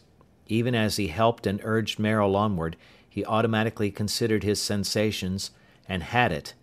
Panic gas. Police did not use it because panic is worse than rioting. Calhoun felt all the physical symptoms of fear and of gibbering terror. A man whose mind yields to terror experiences certain physical sensations, wildly beating heart, tensed and twitching muscles, and a frantic impulse to convulsive action. A man in whom these physical sensations are induced by other means will, ordinarily, find his mind yielding to terror. Calhoun couldn't combat his feelings, but his clinical attitude enabled him to act despite them. The three from Weald reached the base of the medship. One of their enemies had lost his rifle and need not be counted. Another had fled from flames and might be ignored for some moments anyhow, but a blast bolt struck the ship's metal hull only feet from Calhoun, and he whipped around to the other side and let loose a staccato rat-tat-tat of fire, which emptied the rifle of all its charges. Then he opened the airlock door, hating the fact that he shook and trembled. He urged the girl and Murgatroyd in. He slammed the outer airlock door just as another blast bolt hit. They don't realize, said Merrill desperately. If they only knew... Talk to them, if you like, said Calhoun. His teeth chattered and he raged, because the symptom was of terror he denied. He pushed a button on the control board. He pointed to a microphone. He got at an oxygen bottle and inhaled deeply. Oxygen, obviously, should be an antidote for panic, since the symptoms of terror act to increase the oxygenation of the bloodstream and muscles, and to make superhuman exertion possible if necessary. Breathing 95% oxygen produced the effect the terror-inspiring gas strove for, so his heart slowed nearly to normal, and his body relaxed. He held out his hand and it did not tremble. He'd been affronted to see it shake uncontrollably when he pushed the microphone button for Merrill. He turned to her. She hadn't spoken into the mic. They may not be from Dara, she said shakily.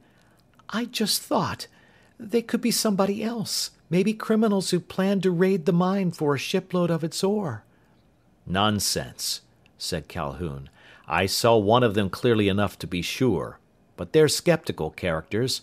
I'm afraid there may be more on the way here from wherever they keep themselves. Anyhow, now we know some of them are in hearing. I'll take advantage of that and we'll go on. He took the microphone. An instant later his voice boomed in the stillness outside the ship, cutting through the thin, shrill whirring of invisible small creatures. This is the medship Asclepius 20, said Calhoun's voice, amplified to a shout. I left Weald 4 days ago, one day after the cargo ship from here arrived with everybody on board dead. On Weald they don't know how it happened, but they suspect blueskins. Sooner or later they'll search here. Get away. Cover up your tracks. Hide all signs that you've ever been here. Get the hell away, fast. One more warning. There's talk of fusion bombing Dara. They're scared. If they find your traces, they'll be still more scared. So cover up your tracks and get away from here. The many times multiplied voice rolled and echoed among the hills. But it was very clear. Where it could be heard, it could be understood, and it could be heard for miles. But there was no response to it. Calhoun waited a reasonable time, then he shrugged and seated himself at the control board. "It isn't easy," he observed, "to persuade desperate men that they've outsmarted themselves. Hold hard, Murgatroyd." The rockets bellowed. Then there was a tremendous noise to end all noises, and the ship began to climb. It sped up and up and up. By the time it was out of the atmosphere, it had velocity enough to coast to clear space, and Calhoun cut the rockets altogether. He busied himself with those astrogational chores which began with orienting oneself to galactic directions after leaving a planet which rotates at its own individual speed.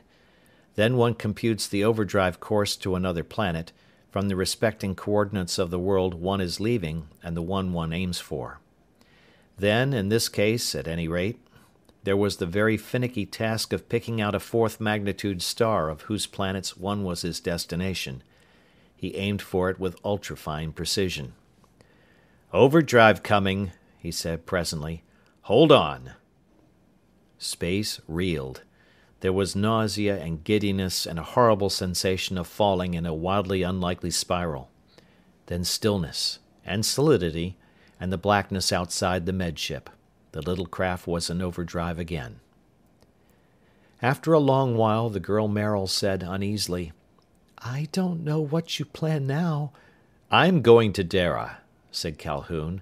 "On Orede, I tried to get the blueskins there to get going fast. Maybe I succeeded. I don't know. But this thing's been mishandled. Even if there's a famine, people shouldn't do things out of desperation. Being desperate jogs the brain off-center. One doesn't think straight." "I know now that I was very foolish." "Forget it," commanded Calhoun. "I wasn't talking about you. Here I run into a situation that the Med Service should have caught and cleaned up generations ago. But it's not only a Med Service obligation, it's a current mess. Before I could begin to get at the basic problem, those idiots on Orede, it had happened before I reached Weald. An emotional explosion triggered by a ship full of dead men that nobody intended to kill." Merrill shook her head.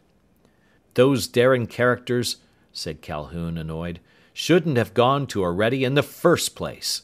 If they went there, they should at least have stayed on a continent where there were no people from Weald digging a mine and hunting cattle for sport on their off days. They could be spotted. I believe they were. And again, if it had been a long way from the mine installation, they could probably have wiped out the people who sighted them before they could get back with the news. But it looks like miners saw men hunting and got close enough to see they were blueskins and then got back to the mine with the news." She waited for him to explain.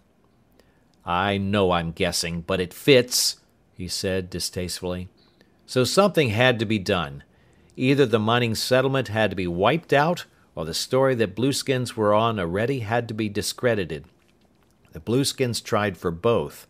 They used panic gas on a herd of cattle and it made them crazy, and they charged the settlement like the four-footed lunatics they are.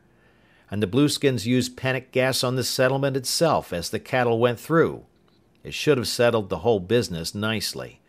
After it was over, every man in the settlement would believe he'd been out of his head for a while, and he'd have the crazy state of the settlement to think about. He wouldn't be sure of what he'd seen or heard beforehand. They might try to verify the blueskin story later, but they wouldn't believe anything with certainty. It should have worked." Again she waited. "Unfortunately, when the miners panicked, they stampeded into the ship. Also unfortunately, panic gas got into the ship with them, so they stayed panicked while the astrogator, in panic, took off. They headed for Weald and threw on the overdrive. which would be set for Weald anyhow, because that would be the fastest way to run away from whatever he imagined he feared. But he and all the men on the ship were still crazy with panic from the gas they kept breathing until they died. Silence. After a long interval, Merrill asked, "You don't think the Darans intended to kill?" "I think they were stupid," said Calhoun angrily. "Somebody's always urging the police to use panic gas in case of public tumult. But it's too dangerous. Nobody knows what one man will do in a panic. Take 100 or 2 or 3 and panic them all, and there's no limit to their craziness. The whole thing was handled wrong." "But you don't blame them?" "For being stupid, yes," said Calhoun fretfully. "But if I'd been in their place, perhaps—" "Where were you born?" asked Merrill suddenly. Calhoun jerked his head around. "No, not where you're guessing, or hoping. Not on Dara. Just because I act as if Darans were human doesn't mean I have to be one. I'm a med service man, and I'm acting as I think I should." His tone became exasperated. "Damn it, I'm supposed to deal with health situations, actual and possible causes of human deaths. And if Weald thinks it finds proof that blueskins are in space again and cause the death of Wealdians, it won't be healthy. They're halfway set anyhow to drop fusion bombs on Dara to wipe it out." Merrill said fiercely, "They might as well drop bombs. It'll be quicker than starvation, at least." Calhoun looked at her, more exasperated than before. "Is it a crop failure again?" he demanded. When she nodded, he said bitterly, "Famine conditions already?" When she nodded again, he said drearily, "And of course famine is the great-grandfather of health problems. And that's right in my lap with all the rest." He stood up. Then he sat down again. "I'm tired," he said flatly. "I'd like to get some sleep. Would you mind taking a book or something and going into the other cabin? Murgatroyd and I would like a little relaxation from reality. With luck, if I go to sleep, I may only have a nightmare. It'll be a terrific improvement on what I'm in now." Alone in the control compartment, he tried to relax, but it was not possible. He flung himself into a comfortable chair and brooded. There is brooding and brooding.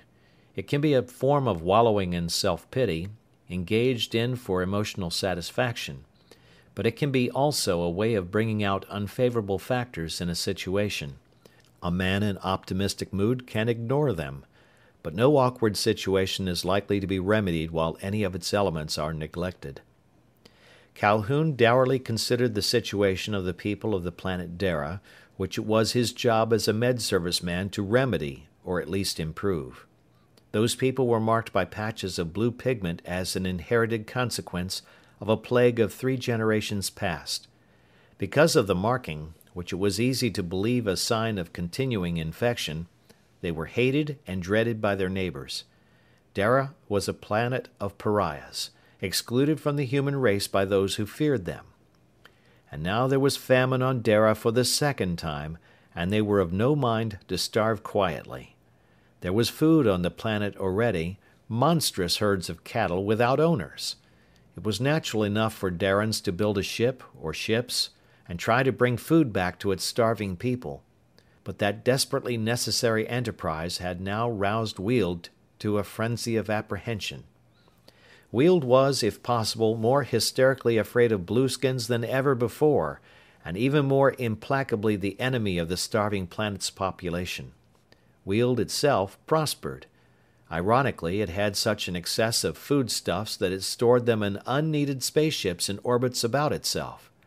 Hundreds of thousands of tons of grain circled Weald in sealed-tight hulks, while the people of Dara starved and only dared try to steal, if it could be called stealing, some of the innumerable wild cattle of Oredi. The blueskins on Oredi could not trust Calhoun, so they pretended not to hear. Or maybe they didn't hear. They'd been abandoned and betrayed by all of humanity off their world. They'd been threatened and oppressed by guard ships in orbit about them, ready to shoot down any spacecraft they might send aloft. So Calhoun brooded, while Murgatroyd presently yawned and climbed to his cubbyhole and curled up to sleep with his furry tail carefully adjusted over his nose. A long time later, Calhoun heard small sounds which were not normal on a med ship in overdrive. They were not part of the random noises carefully generated to keep the silence of the ship endurable. Calhoun raised his head. He listened sharply. No sound could come from outside. He knocked on the door of the sleeping cabin. The noises stopped instantly. "Come out," he commanded through the door. I'm all right," said Meryl's voice, but it was not quite steady. She paused. "Did I make a noise? I was having a bad dream." "I wish," said Calhoun, "that you'd tell me the truth just occasionally. Come out, please." There were stirrings. After a little, it opened and Meryl appeared. She looked as if she'd been crying. She said quickly, "I probably look queer, but it's because I was asleep." "To the contrary," said Calhoun, fuming. "You've been lying awake crying. I don't know why. I've been out here wishing I could, because I'm frustrated. But since you aren't asleep, maybe you can help me with my job. I've figured some things out. For some others, I need facts. Will you give them to me?" She swallowed. "I'll try." "Coffee?" he asked. Murgatroyd popped his head out of his miniature sleeping cabin. "Chee?" he asked interestedly. "Go back to sleep," snapped Calhoun. He began to pace back and forth. "I need to know something about the pigment patches," he said jerkily. "Maybe it sounds crazy to think of such things now. First things first, you know. But this is a first thing. So long as Darans don't look like the people of other worlds, they'll be believed to be different. If they look repulsive, they'll be believed to be evil. Tell me about those patches. They're different sizes and different shapes, and they appear in different places. You've none on your face or hands anyhow." "I haven't any at all," said the girl reservedly. "I thought—" "Not everybody," she said defensively. "Nearly, yes, but not all. Some people don't have them. Some people are born with bluish splotches on their skin, but they fade out when they're children. When they grow up, they're just like the people of Weald or any other world. And their children never have them." Calhoun stared. "You couldn't possibly be proved to be a Daran, then?" She shook her head. Calhoun remembered and started the coffee. "When you left Dara," he said, "you were carried a long, long way to some planet where they practically never heard of Dara, and where the name meant nothing. You could have settled there, or anywhere else and forgotten about Dara. But you didn't. Why not, since you're not a blueskin?" "But I am," she said fiercely. "My parents, my brothers and sisters and Corvin—" Then she bit her lip. Calhoun took note but did not comment on the name she'd mentioned. "Then your parents had the splotches fade, so you never had them," he said absorbedly. "Something like that happened on Tralee once. There's a virus, a whole group of virus particles. Normally we humans are immune to them. One has to be in terrifically bad physical condition for them to take hold and produce whatever effects they do, but once they're established, they're passed on from mother to child. And when they die out, it's during childhood too." He poured coffee for the two of them. Murgatroyd swung down to the floor and said impatiently, "Chee! Chee! Chee!" Calhoun absently filled Murgatroyd's tiny cup and handed it to him. "But this is marvelous," he said exuberantly. "The blue patches appeared after the plague, didn't they? After people recovered, when they recovered." Meryl stared at him. His mind was filled with strictly professional considerations. He was not talking to her as a person. She was purely a source of information. "So I'm told," said Meryl reservedly. "Are there any more humiliating questions you want to ask?" He gaped at her. Then he said ruefully, "I'm stupid, Meryl, but you're touchy. There's nothing personal—" "There is to me," she said fiercely. "I was born among blueskins, and they're of my blood, and they're hated, and I'd have been killed on Weald if I'd been known as what I am. And there's Corvin, who arranged for me to be sent away as a spy and advised me to do just what you said, abandon my homeworld and everybody I care about, including him. It's personal to me." Calhoun wrinkled his forehead helplessly. "I'm sorry," he repeated. "Drink your coffee." "I don't want it," she said bitterly. "I'd like to die." "If you stay around where I am," Calhoun told her, "you may get your wish. All right, there'll be no more questions." She turned and moved toward the door to the cabin. Calhoun looked after her. "Meryl." "What?" "Why were you crying?" "You wouldn't understand," she said evenly. Calhoun shrugged his shoulders almost up to his ears. He was a professional man. In his profession he was not incompetent, but there is no profession in which a really competent man tries to understand women. Calhoun, annoyed, had to let fate or chance or disaster take care of Meryl's personal problems. He had larger matters to cope with. But he had something to work on now. He hunted busily in the reference tapes. He came up with an explicit collection of information on exactly the subject he needed. He left the control room to go down into the storage areas of the med ship's hull. He found an ultra-frigid storage box, whose contents were kept at the temperature of liquid air. He donned thick gloves, used a special set of tongs, and extracted a tiny block of plastic in which a sealed-tight phial of glass was embedded. It frosted instantly he took it out, and when the storage box was closed again, the block was covered with a thick and opaque covering of frozen moisture. He went back to the control room and pulled down the panel which made available a small-scale but surprisingly adequate biological laboratory. He set the plastic block in a container which would raise it very, very gradually to a specific temperature and hold it there. It was, obviously, a living culture from which any imaginable quantity of the same culture could be bred. Calhoun set the apparatus with great exactitude. "This," he told Murgatroyd, "may be a good day's work. Now I think I can rest." Then, for a long while, there was no sound or movement in the med ship. The girl may have slept, or maybe not. Calhoun lay relaxed in a chair which at the touch of a button became the most comfortable of sleeping places.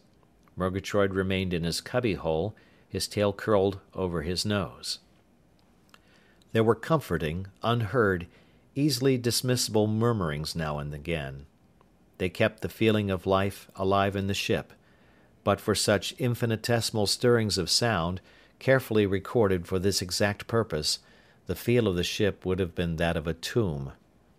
But it was quite otherwise when another ship day began with the taped sounds of morning activities, as faint as echoes, but nevertheless establishing an atmosphere of their own. Calhoun examined the plastic block and its contents. He read the instruments which had cared for it while he slept. He put the block, no longer frosted, in the culture microscope and saw its enclosed, infinitesimal particles of life in the process of multiplying on the food that had been frozen with them when they were reduced to the spore condition. He beamed. He replaced the block in the incubation oven and faced the day cheerfully.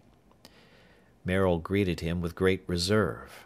They breakfasted, with Murgatroyd eating from his own platter on the floor, a tiny cup of coffee alongside. "I've been thinking," said Meryl evenly. "I think I can get you a hearing for whatever ideas you may have to help Dara." "Kind of you," murmured Calhoun. In theory, a Med Service man had all the authority needed for this or any other emergency. The power to declare a planet in quarantine, so cutting it off from all interstellar commerce, should be enough to force cooperation from any world's government. But in practice, Calhoun had exactly as much power as he could exercise. And Weald could not think straight where blueskins were concerned, and certainly the authorities on Dara could not be expected to be level-headed. They had a history of isolation and outlawry, and long experience of being regarded as less than human. In cold fact, Calhoun had no power at all. "May I ask whose influence you'll exert?" asked Calhoun. "There's a man," said Merrill reservedly, "who thinks a great deal of me. I don't know his present official position, but he was certain to become prominent. I'll tell him how you've acted up to now, and your attitude, and of course that you're Med Service. He'll be glad to help you, I'm sure." "Splendid," said Calhoun, nodding. "That will be Corvin." She started. "How did you know?" "Intuition," said Calhoun dryly. "All right, I'll count on him." But he did not. He worked in the tiny biological lab all that ship day and all the next. The girl was very quiet. Murgatroyd tried to enter into pretended conversation with her, but she was not able to match his pretense. On the ship day after, the time for breakout approached. While the ship was practically a world all by itself, it was easy to look forward with confidence to the future. But when contact and, in a fashion, conflict with other and larger worlds loomed nearer, prospects seemed less bright. Calhoun had definite plans now, but there were so many ways in which they could be frustrated. Calhoun sat down at the control board and watched the clock. "I've got things lined up," he told Merrill. "If only they work out. If I can make somebody on Dara listen, which is unlikely, and follow my advice, which they probably won't, and if Weald doesn't get the ideas it probably will get, and isn't doing what I suspect it is, why, maybe something can be done." "I'm sure you'll do your best," said Merrill politely. Calhoun managed to grin. He watched the clock. There was no sensation attached to overdrive travel except at the beginning and the end. It was now time for the end. He might find most anything having happened. His plans might immediately be seen to be hopeless. Weald could have sent ships to Dara, or Dara might be in such a state of desperation. As it turned out, Dara was desperate. The Med ship came out nearly a light month from the sun about which the planet Dara revolved. Calhoun went into a short hop toward it. Then Dara was on the other side of the blazing yellow star. It took time to reach it. He called down, identifying himself and the ship and asking for coordinates so his ship could be brought to ground. There was confusion, as if the request were so unusual that the answers were not ready. The grid, too, was on the planet's night side. Presently the ship was locked onto by the grid's force fields. It went downward. Calhoun saw that Merrill sat tensely, twisting her fingers within each other, until the ship actually touched ground. Then he opened the exit port and faced armed men in the darkness with blast rifles trained on him. There was a portable cannon trained on the Med ship itself. "Come out," rasped a voice. "If you try anything, you get blasted. Your ship and its contents are seized by the planetary government." Chapter 5. It seemed that the smell of hunger was in the air. The armed men were emaciated. Lights came on and stark, harsh shadows lay black upon the ground. Calhoun's captors were uniformed, but the uniforms hung loosely upon them. Where the light struck upon their faces, their cheeks were hollow. They were cadaverous, and there were the splotches of pigment of which Calhoun had heard. The man nearest the Med ship's port had a monstrous, irregular dull blue marking over half of one side of his face and up upon his forehead. The man next to him had a blue throat. The next man again was less marked, but his left ear was blue, and there was what seemed a splashing of the same color on the skin under his hair. The leader of the truculent group, it might have been a firing squad, made an imperious gesture with his hand. It was blue, except for two fingers which in the glaring illumination seemed whiter than white. "Out!" said that man savagely. "We're taking over your stock of food. You'll get your share of it like everybody else, but—" Merrill spoke over Calhoun's shoulder. She uttered a cryptic sentence or two. It should have amounted to identification, but there was skepticism in the armed party. "Oh, you're one of us, eh?" said the guard leader sardonically. "You'll have a chance to prove that. Come out of there." Calhoun spoke abruptly. "This is a med ship," he said. "There are medicines and bacterial culture inside it. They shouldn't be meddled with. Here on Dara you've had enough of plagues." The man with the blue hand said as sardonically as before, "I said the government was taking over your ship. It won't be looted, but you're not taking a full cargo of food away. In fact, it's not likely you're leaving." "And I want to speak to someone in authority," snapped Calhoun. "We've just come from Weald."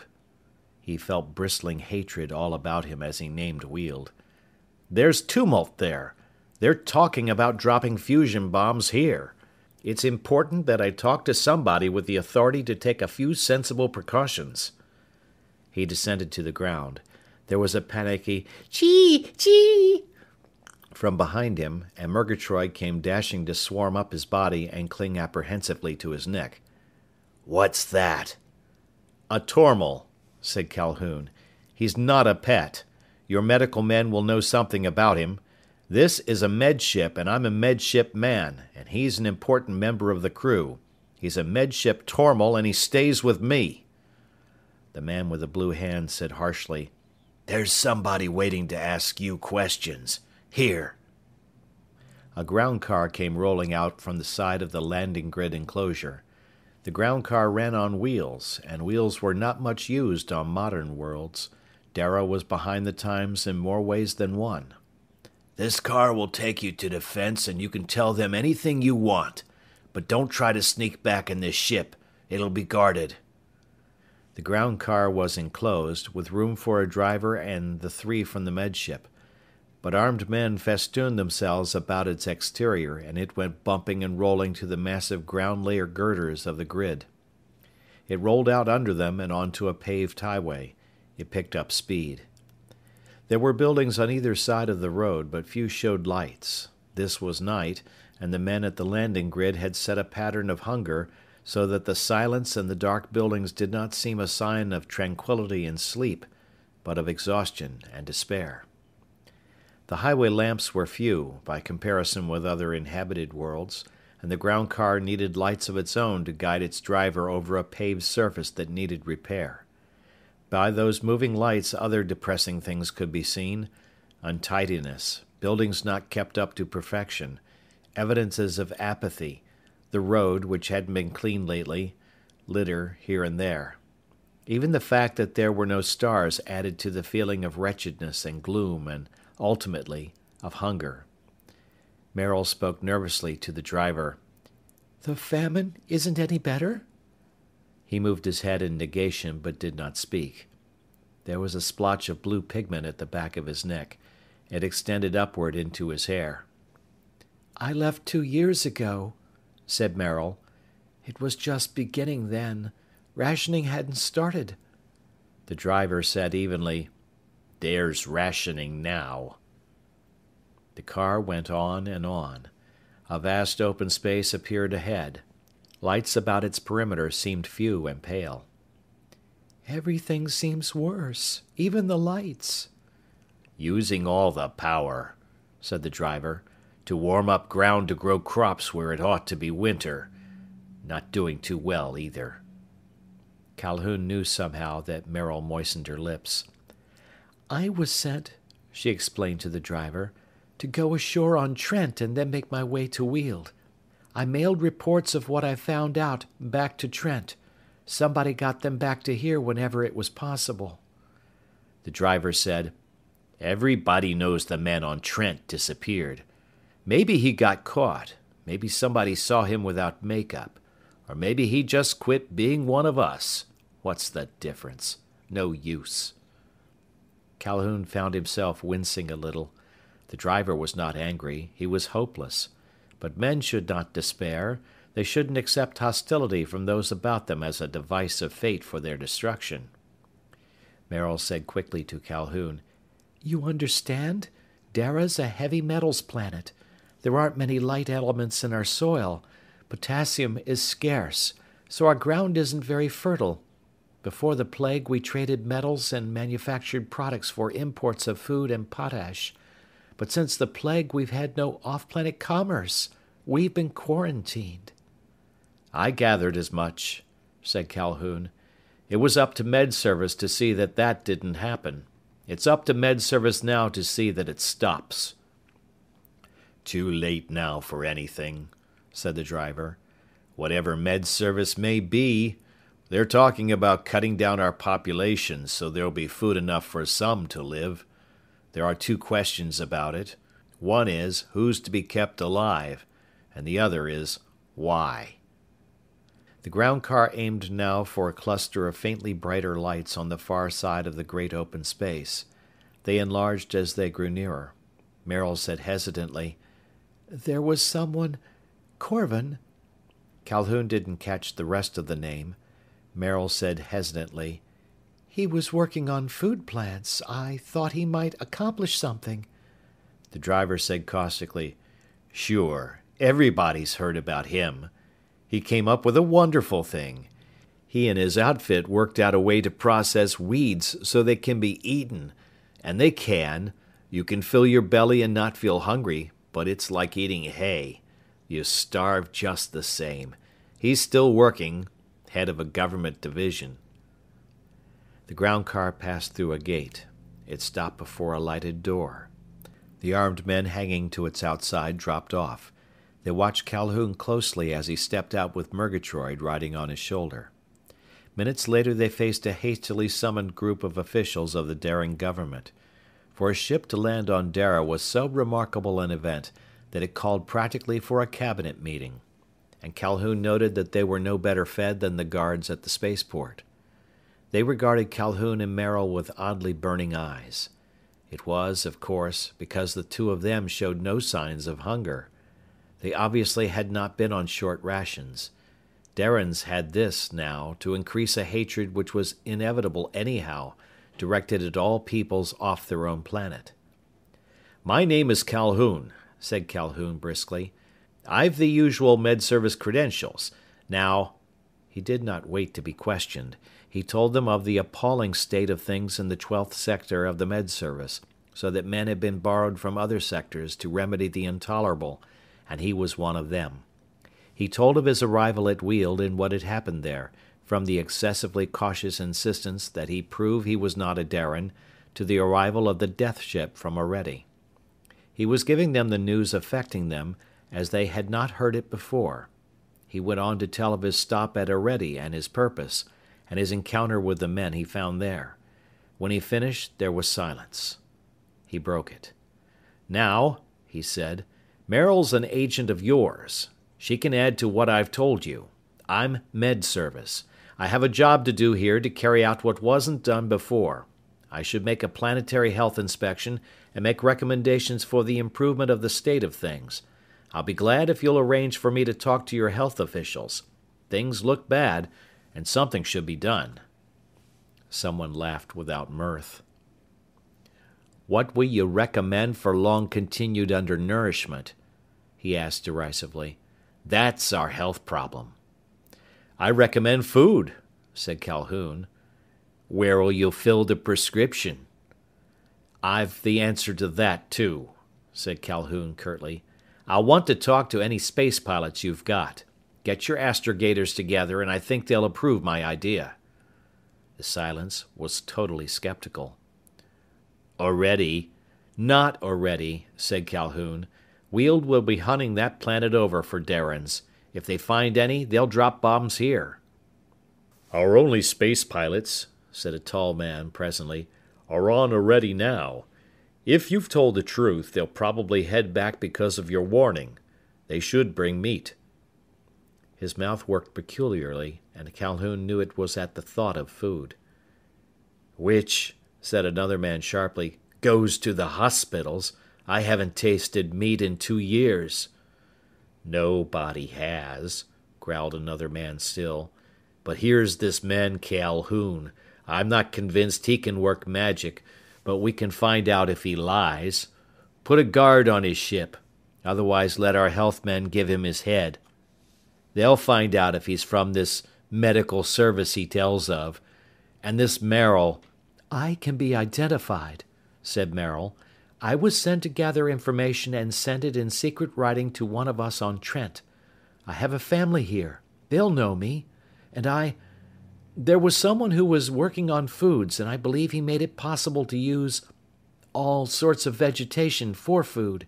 He will identify me." Someone laughed harshly. Meryl swallowed. "I'd like to see him," she repeated, "and my family." Some of the blue splotch men turned away. A broad-shouldered man said bluntly, "Don't look for them to be glad to see you. And you'd better not show yourself in public. You've been well fed. You'll be hated for that." Meryl began to cry. Murgatroyd said bewilderedly, "Chee, chee." Calhoun held him close. There was confusion, and Calhoun found the Minister of Health at hand. He looked most harried of all the officials gathered to question Calhoun. He proposed that he get a look at the hospital situation right away. It wasn't practical. With all the population on half rations or less, when night came people needed to sleep. Most people indeed slept as many hours out of the traditional 24 as they could manage. It was much more pleasant to sleep than to be awake and constantly nagged at by continued hunger. And there was the matter of simple decency. Continuous gnawing hunger had an embittering effect upon everyone. Quarrelsomeness was a common experience, and people who would normally be the leaders of opinion felt shame because they were obsessed by thoughts of food. It was best when people slept. Still, Calhoun was in the hospitals by daybreak. What he found moved him to savage anger. There were too many sick children. In every case, undernourishment contributed to their sickness, and there was not enough food to make them well.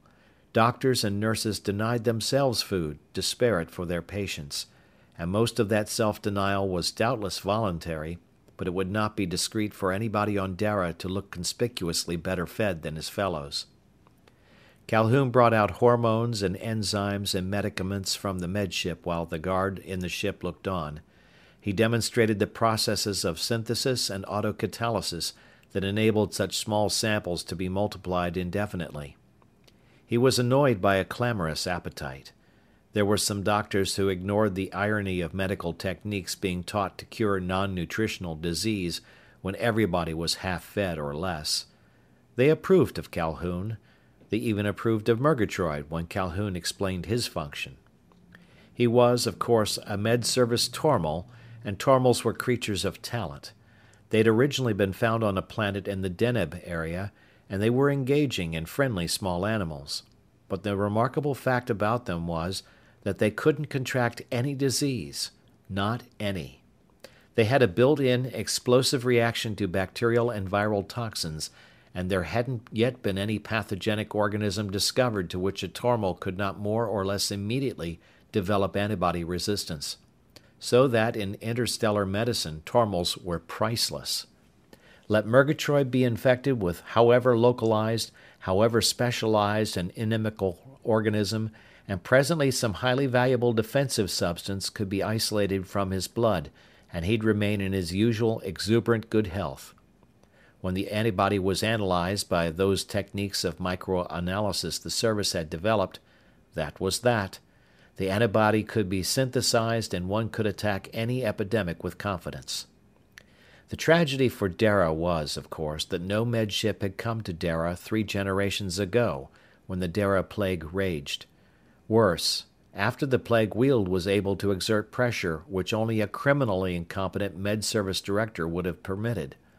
But criminal incompetence and its consequences was what Calhoun had been loaned to Sector 12 to help remedy. He was not at ease, though. No ship arrived from Oredi to bear out his account of an attempt to get that lonely world evacuated before Weald discovered it had blueskins on it.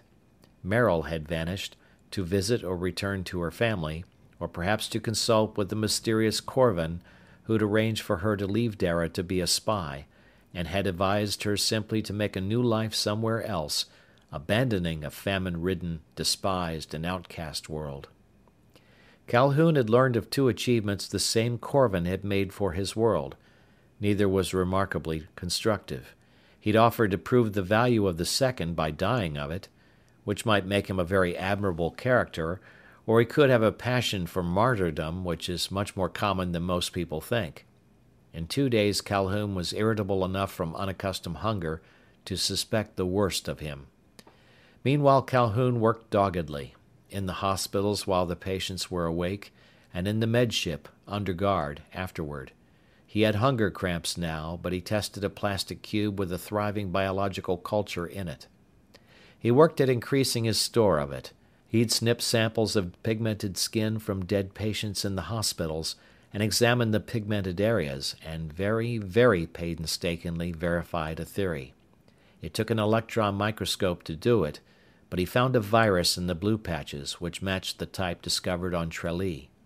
The Tralee viruses had effects which were passed on from mother to child, and heredity had been charged with the observed results of quasi-living viral particles. And then Calhoun, very, very carefully introduced into a virus culture the material he had been growing in a plastic cube. He watched what happened. He was satisfied, so much so that immediately afterwards he yawned and barely managed to stagger off to bed. The watching guard in the medship watched him in amazement. That night, the ship from Oredi came in, packed with frozen bloody carcasses of cattle. Calhoun knew nothing of it, but next morning Merrill came back. There were shadows under her eyes, and her expression was of someone who has lost everything that had meaning in her life. "I'm all right," she insisted when Calhoun commented. "I've been visiting my family. I've seen Corvin. I'm quite all right." "You haven't eaten any better than I have," Calhoun observed. "I couldn't," admitted Merrill. "My little sister's so thin. There's rationing for everybody and it's all efficiently arranged. They even had rations for me. But I couldn't eat. I gave most of my food to my sisters, and they squabbled over it." Calhoun said nothing. There was nothing to say. Then she said, in a no less desolate tone, "Corvin said I was foolish to come back." "He could be right," said Calhoun. "But I had to," protested Merrill. "And now I've been eating all I wanted to, in Weald and in the ship, and I'm ashamed because they're half starved and I'm not. And when you see what hunger does to them, it's terrible to be half starved and not able to think of anything but food." "I hope," said Calhoun, "to do something about that. If I can get hold of an astrogator or two." "The ship that was on Oredi came in during the night," Merrill told him shakily. "It was loaded with frozen meat, but one load's not enough to make a difference on a whole planet. And if Weald hunts for us on Oredi, we daren't go back for more meat." She said abruptly, "There are some prisoners. They were miners. They were crowded out of the ship. The Darans who stampeded the cattle took them prisoners. They had to." "True," said Calhoun. "It wouldn't have been wise to leave Wealdians around on Oredi with their throats cut. Or living either, to tell about a rumor of blueskins, even if their throats will be cut now. Is that the program?" Merrill shivered. "No. They'll be put on short rations like everybody else, and people will watch them. The Wealdians expect to die of plague any minute because they've been with Darans, so people look at them and laugh, but it's not very funny." "It's natural," said Calhoun, "but perhaps lacking in charity. Look there, how about those astrogators? I need them for a job I have in mind." Merrill wrung her hands. Come here," she said in a low tone. There was an armed guard in the control room of the ship. He'd watched Calhoun a good part of the previous day, as Calhoun performed his mysterious work. He'd been off duty and now was on duty again. He was bored. So long as Calhoun did not touch the control board, though, he was uninterested. He didn't even turn his head when Merrill led the way into the other cabin and slid the door shut. "The astrogators are coming," she said swiftly. "They'll bring some boxes with them. They'll ask you to instruct them so they can handle our ship better. They lost themselves coming back from Oredi. No, they didn't lose themselves, but they lost time, enough time almost to make an extra trip for meat. They need to be experts. I'm to come along so they can be sure that what you teach them is what you've been doing right along." Calhoun said, "Well?" "They're crazy," said Merrill vehemently. "They knew Weald would do something monstrous sooner or later, but they're going to try to stop it by being more monstrous sooner. Not everybody agrees, but there are enough. So they want to use your ship. It's faster in overdrive, and so on. And they'll go to Weald in this ship and they say they'll give Weald something to keep it busy without bothering us." Calhoun said dryly, "This pays me off for being too sympathetic with blueskins. But if I'd been hungry for a couple of years, and was despised to boot by the people who kept me hungry, I suppose I might react the same way. No," he said curtly, as she opened her lips to speak again, "don't tell me the trick. Considering everything, there's only one trick it could be, but I doubt profoundly that it would work. All right." He slid the door back and returned to the control room. Merrill followed him. He said detachedly, "I've been working on a problem outside of the food one. It isn't the time to talk about it right now, but I think I've solved it." Merrill turned her head, listening. There were footsteps on the tarmac outside the ship. Both doors of the airlock were open. 4 men came in. They were young men who did not look quite as hungry as most Darans, but there was a reason for that. Their leader introduced himself and the others. They were the astrogators of the ship Dara had built to try to bring food from Oredi. They were not, said their self-appointed leader, good enough. They'd overshot their destination. They came out of overdrive too far offline. They needed instruction. Calhoun nodded and observed that he'd been asking for them. They were, of course, blueskins. On one, the only visible disfigurement was a patch of blue upon his wrist. On another, the appearance of a blue birthmark appeared beside his eye and went back and up his temple. A third had a white patch on his temple, with all the rest of his face a dull blue. The fourth had blue fingers on one hand. "We've got orders," said their leader steadily, "to come on board and learn from you how to handle this ship. It's better than the one we've got." "I asked for you," repeated Calhoun. "I've an idea I'll explain as we go along. Those boxes?" Someone was passing in iron boxes through the airlock. One of the 4 very carefully brought them inside. "They're rations," said a second young man. "We don't go anywhere without rations, except Oredi." "Oredi, yes. I think we were shooting at each other there," said Calhoun pleasantly. "Weren't we?" "Yes," said the young man. He was neither cordial nor antagonistic. He was impassive. Calhoun shrugged. "Then we can take off immediately. Here's the communicator, and there's the button. You might call the grid and arrange for us to be lifted." The young man seated himself at the control board. Very professionally, he went through the routine of preparing to lift by landing grid, which routine had not changed in 200 years. He went briskly ahead until the order to lift. Then Calhoun stopped him. "Hold it!" He pointed to the airlock. Both doors were open. The young man at the control board flushed vividly. One of the others closed and dogged the doors. The ship lifted. Calhoun watched with seeming negligence, but he found occasion for a dozen corrections of procedure. This was presumably a training voyage of his own suggestion.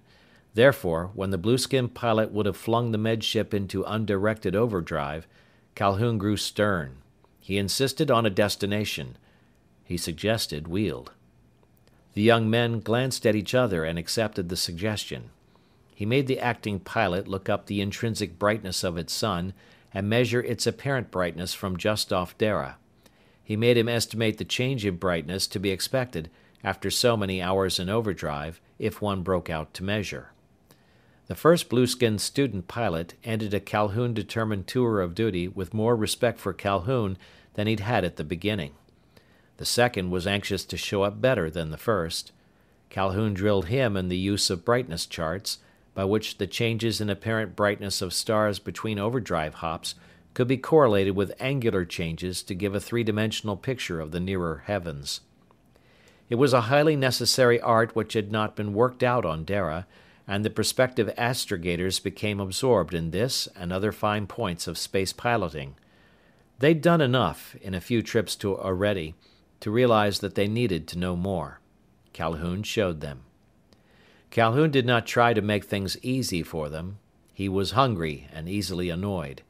It was sound training tactics to be severe and to phrase all suggestions as commands. He put the 4 young men in command of the ship in turn under his direction. He continued to use Weald as a destination, but he set up problems in which the med ship came out of overdrive, pointing in an unknown direction and with a precessory motion. He made the 3rd of his students identify Weald in the celestial globe containing hundreds of millions of stars, and get on course in overdrive toward it. The 4th was suddenly required to compute the distance to Weald from such data as he could get from observation, without reference to any records. By this time the first man was chafing to take a second turn. Calhoun gave each of them a second grueling lesson. He gave them, in fact, a highly condensed but very sound course in the art of travel in space. His young students took command in 4-hour watches, with at least one breakout from overdrive in each watch. He built up enthusiasm in them. They ignored the discomfort of being hungry, though there had been no reason for them to stint on food on Orede, in growing pride in what they came to know. When Weald was a first magnitude star, the 4 were not highly qualified astrogators, to be sure, but they were vastly better spacemen than at the beginning. Inevitably, their attitude toward Calhoun was respectful. He'd been irritable and right. To the young, the combination is impressive. Merrill had served as passenger only. In theory, she was to compare Calhoun's lessons with his practice when alone. But he did nothing on this journey which, teaching considered, was different from the 2 interstellar journeys Merrill had made with him. She occupied the sleeping cabin during 2 of the 6 watches of each ship day. She operated the food readier, which was almost completely emptied of its original store of food, it having been confiscated by the government of Dara. That amount of food would make no difference to the planet, but it was wise for everyone on Dara to be equally ill-fed. On the 6th day out from Dara, the sun of Weald had a magnitude of -5/10. The electron telescope could detect its larger planets, especially a gas giant 5th orbit world of high albedo. Calhoun had his 4 students estimate its distance again, pointing out the difference that could be made in breakout position if the medship were misaimed by as much as 1 second of arc. "And now," he said briskly, "we'll have coffee. I'm going to graduate you as pilots. Merrill, 4 cups of coffee, please." Murgatroyd said, "Chee?" The medship was badly crowded with 6 humans and Murgatroyd in a space intended for Calhoun and Murgatroyd alone. The little Tormal had spent most of his time in his cubbyhole, watching with beady eyes as so many people moved about on what had been a spacious ship before. "No coffee for you, Murgatroyd," said Calhoun. "You didn't do your lessons. This is for the graduating class only." Murgatroyd came out of his miniature den. He found his little cup and offered it insistently, saying, "Chee, chee, chee." "No," said Calhoun firmly. He regarded his class of 4 young men with their blueskin markings. "Drink it down," he commanded. "That's the last order I'll give you. You're graduate pilots now." They drank the coffee with a flourish. There was not one who did not admire Calhoun for making them admire themselves. They were actually almost as much better pilots as they believed. "And now," said Calhoun, "I suppose you'll tell me the truth about those boxes you brought on board. You said they were rations, but they haven't been opened in 6 days. I have an idea what they mean, but you tell me." The 4 looked uncomfortable. There was a long pause. "They could be," said Calhoun detachedly, "cultures to be dumped on Weald. Weald is making plans to wipe out Dara, so some fool has decided to get Weald too busy fighting a plague of its own to bother with you. Is that right?" The young men stirred unhappily. Young men can very easily be made into fanatics, but they have to be kept stirred up. They can't be provided with sound reason for self-respect. On the medship there'd not been a single reference to Weald except as an object toward which the medship was being astrogated. There'd been no references to blueskins or enemies or threats or anything but space piloting. The 4 young men were now fanatical about the proper handling of a ship in emptiness. "Well, sir," said one of them unhappily, "that's what we were ordered to do." "I object," said Calhoun. "It wouldn't work. I just left Weald a little while back, remember? They've been telling themselves that someday Dara would try that. They've made preparations to fight any imaginable contagion you could drop on them. Every so often, somebody claims it's happening. It wouldn't work. I object." "But—" "In fact," said Calhoun, "I forbid it. I shall prevent it. You shan't do anything of the kind." One of the young men, staring at Calhoun, nodded suddenly. His eyes closed. He jerked his head erect and looked bewildered. A second sank heavily into a chair. He said remotely, "This is funny," and abruptly went to sleep. The third found his knees giving way. He paid elaborate attention to them, stiffening them, but they yielded like rubber and he went slowly down to the floor. The fourth said thickly and reproachfully, "Thought you were our friend." He collapsed. Calhoun very soberly tied them hand and foot and laid them out comfortably on the floor. Maril watched, white-faced, her hand to her throat. Murgatroyd looked agitated. He said anxiously, "Chee? Chee?" "No," said Calhoun. "They'll wake up presently." Maril said in a tense and desperate whisper, "You're betraying us. You're going to take us to Weald." "No," said Calhoun. "We'll only orbit around it. First, though, I want to get rid of those damned packed-up cultures. They're dead, by the way. I killed them with supersonics a couple of days ago, while a fine argument was going on about distance measurements by variable Cepheids of known period." He put the 4 boxes carefully in the disposal unit. He operated it. The boxes and their contents streamed out to space in the form of metallic and other vapors. Calhoun sat at the control desk. "I'm a Med Service man," he said detachedly.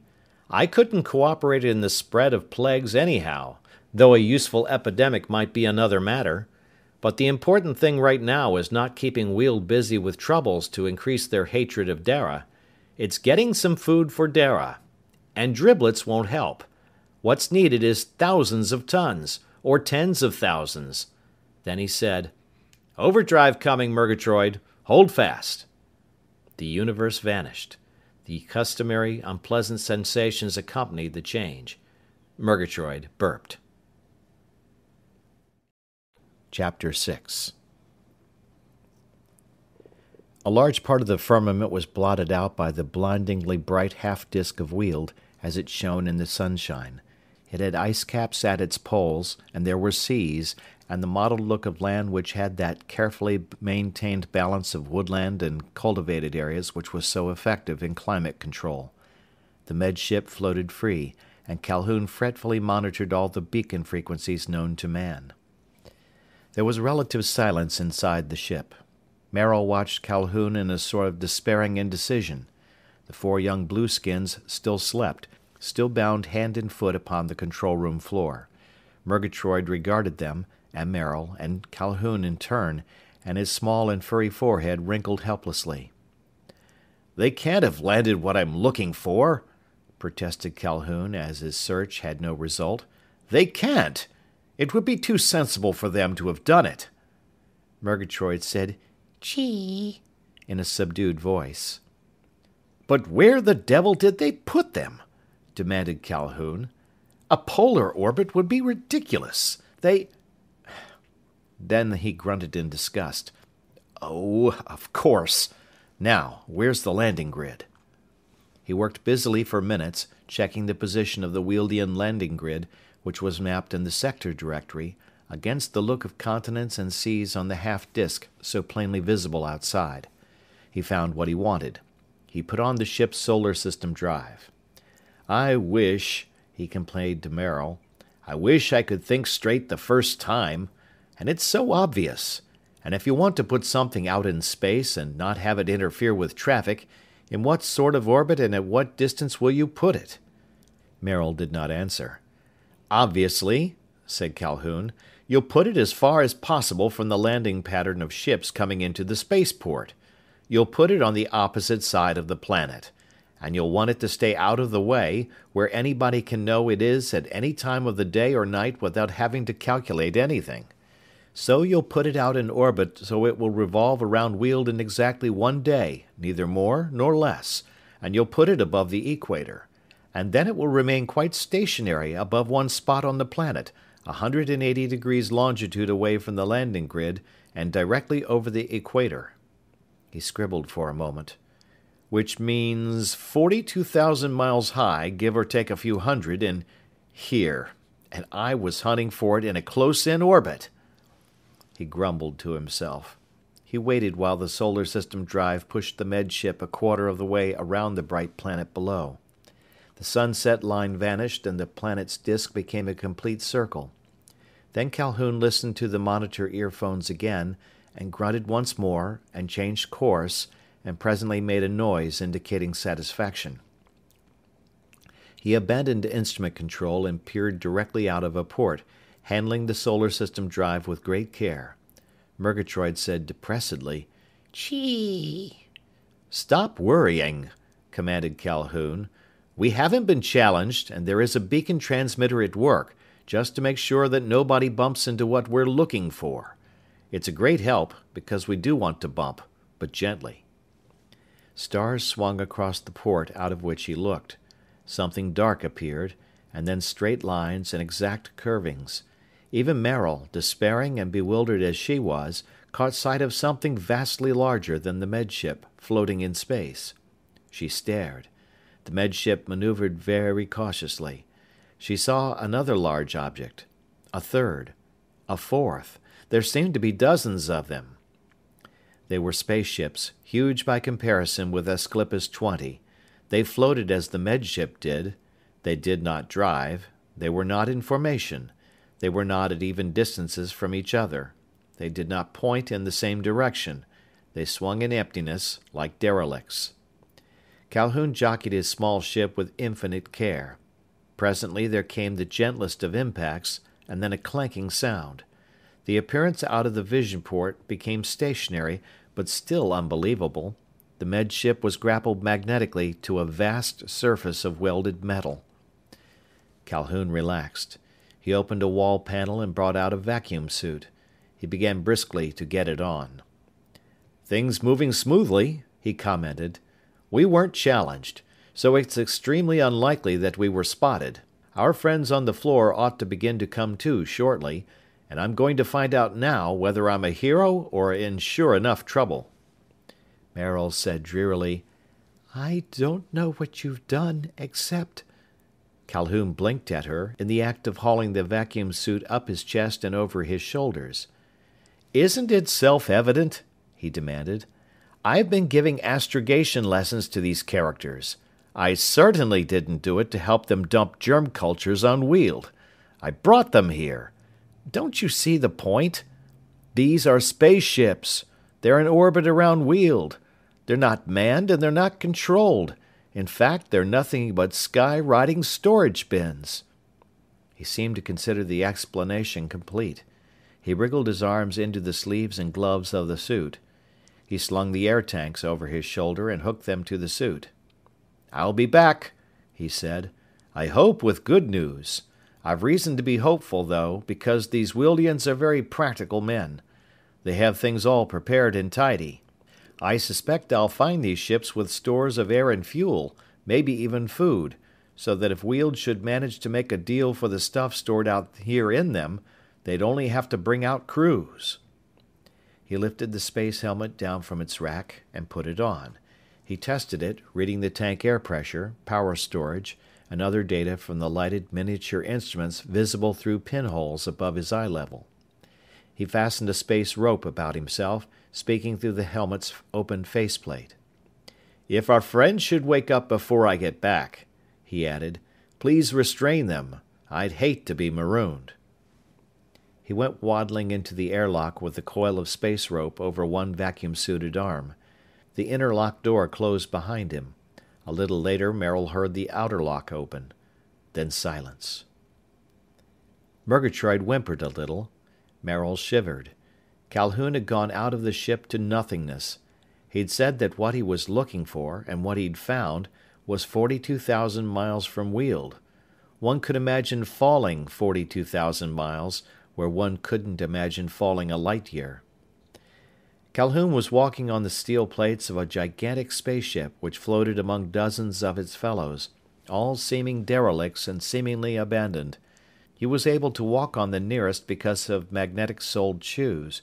He trusted his life to them and to a flimsy space rope which trailed after him out the medship's airlock. Time passed. A clock ticked in that hurried tempo of 5 ticks to the second which has been the habit of clocks since time immemorial. Very small and trivial noises came from the background tape, preventing utter silence from hanging intolerably in the ship. Merrill found herself listening tensely for something else.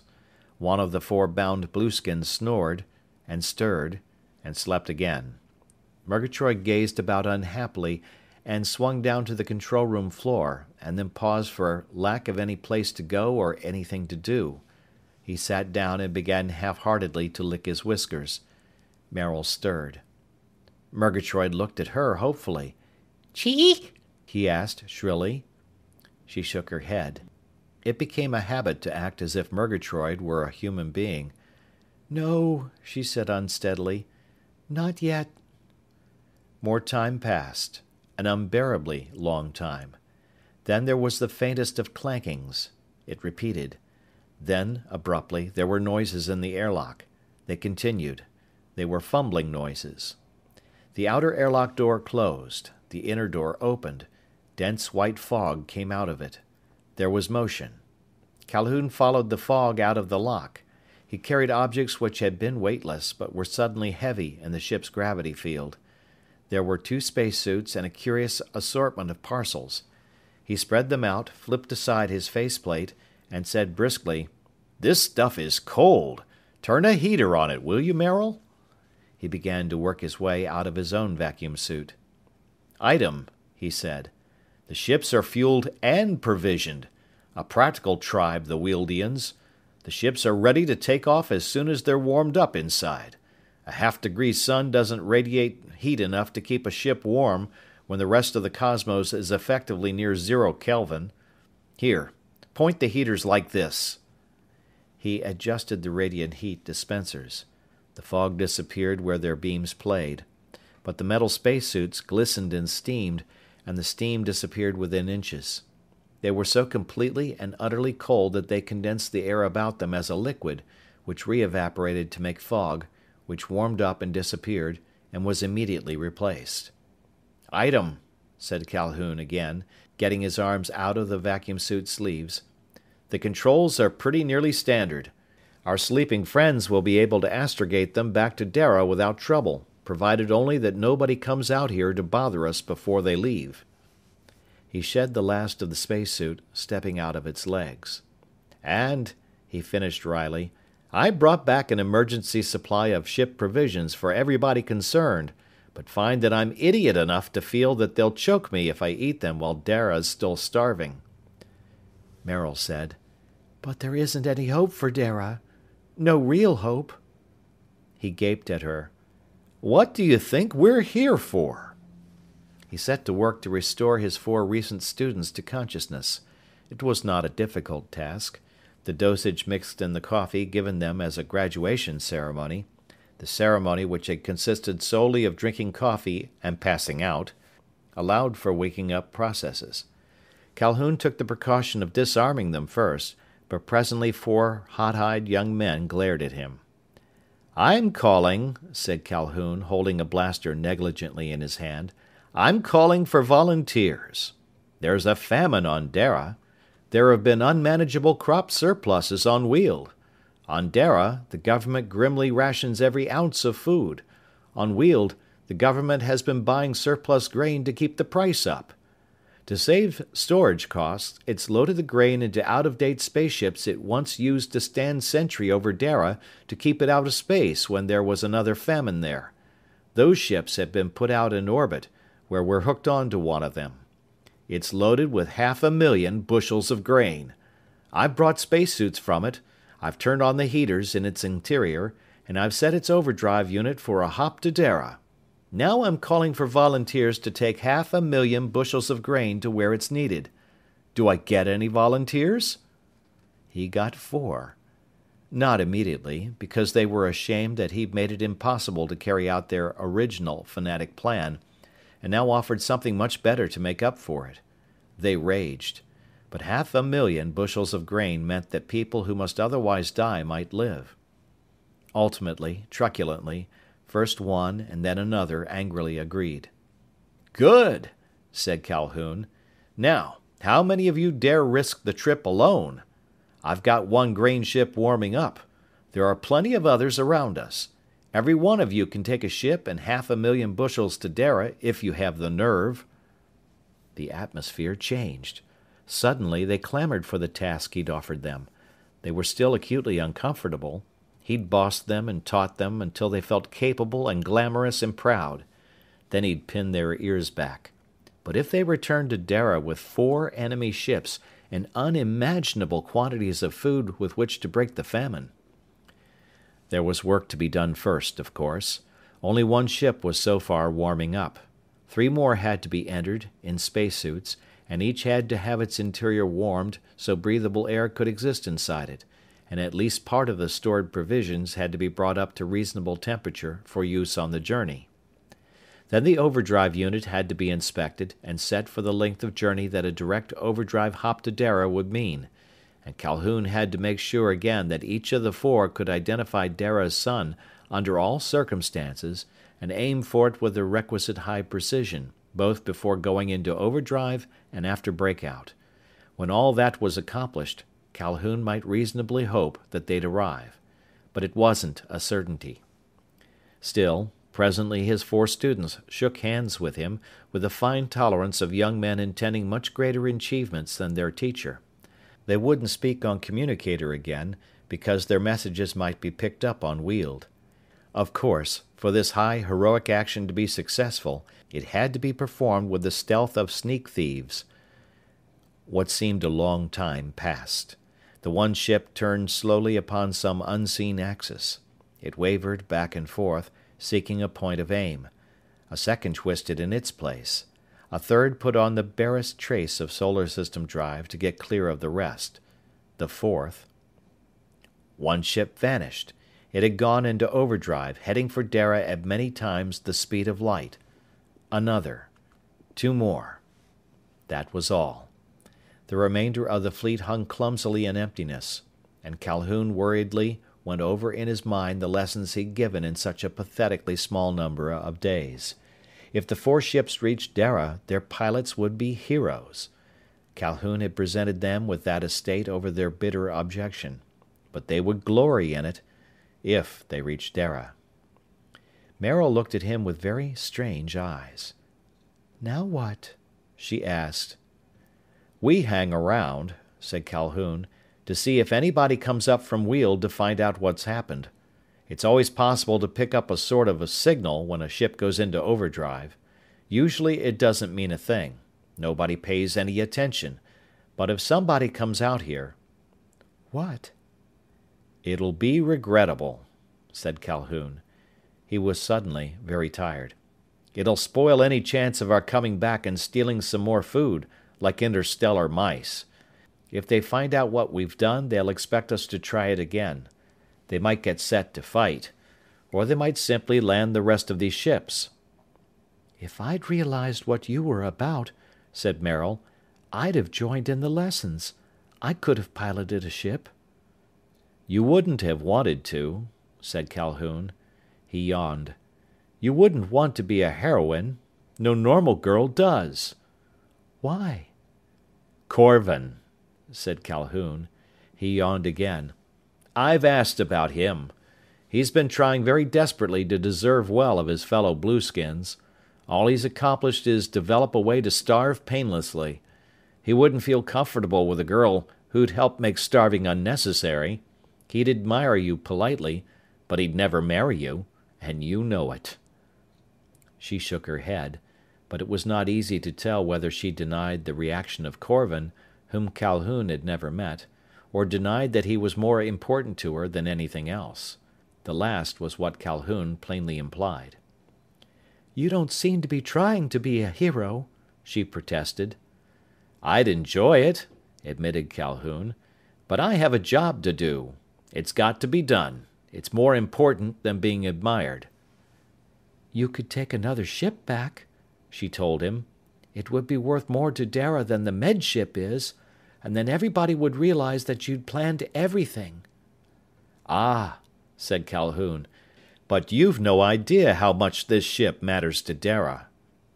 He seated himself at the controls. He slipped headphones over his ears. He listened. Very, very carefully, he monitored all the wavelengths and waveforms he could discover in use on Weald.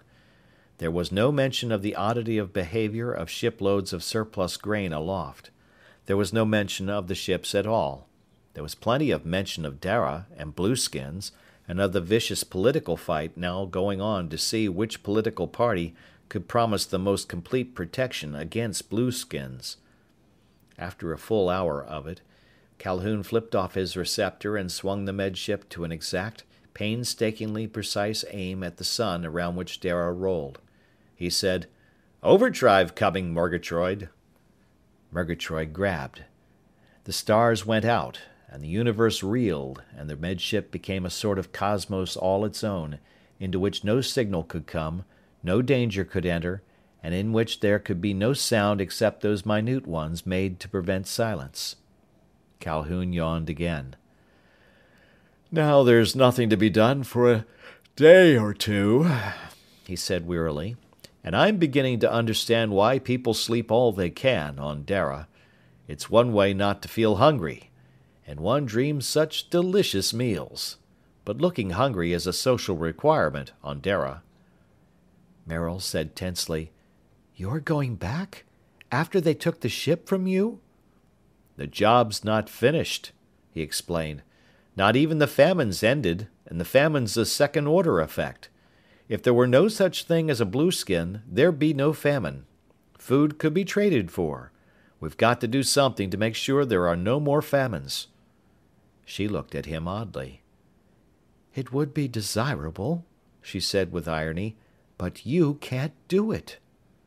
"Not today, no," he admitted. Then he said longingly, "I didn't get much sleep on the way here, while running a seminar on astrogation. I think I'll take a nap." She rose and almost ostentatiously went into the other cabin, to leave him alone. He shrugged. He settled down into the chair which, to let a Med ship man break the monotony of life and unchanging surroundings, turned into a comfortable sleeping arrangement. He fell instantly asleep. For very many ship hours, then, there was no action or activity or happening of any imaginable consequence in the Med ship. Very, very far away, light years distant and light years apart, 4 shiploads of grain hurtled toward the famine-stricken planet of blueskins. Each great ship had a single semi-skilled blueskin for pilot and crew. Thousands of millions of suns blazed with violence appropriate to their stellar types, in a galaxy of which a very small proportion had been explored and colonized by humanity. The human race was now to be counted in quadrillions on scores of hundreds of inhabited worlds, but the tiny Med ship seemed the least significant of all possible created things. It could travel between star systems, and even star clusters, but it was not yet capable of crossing the continent of suns on which the human race arose. And between any 2 solar systems the journeying of the Med ship consumed much time, which would be maddening for someone with no work to do, or no resources in himself, or herself.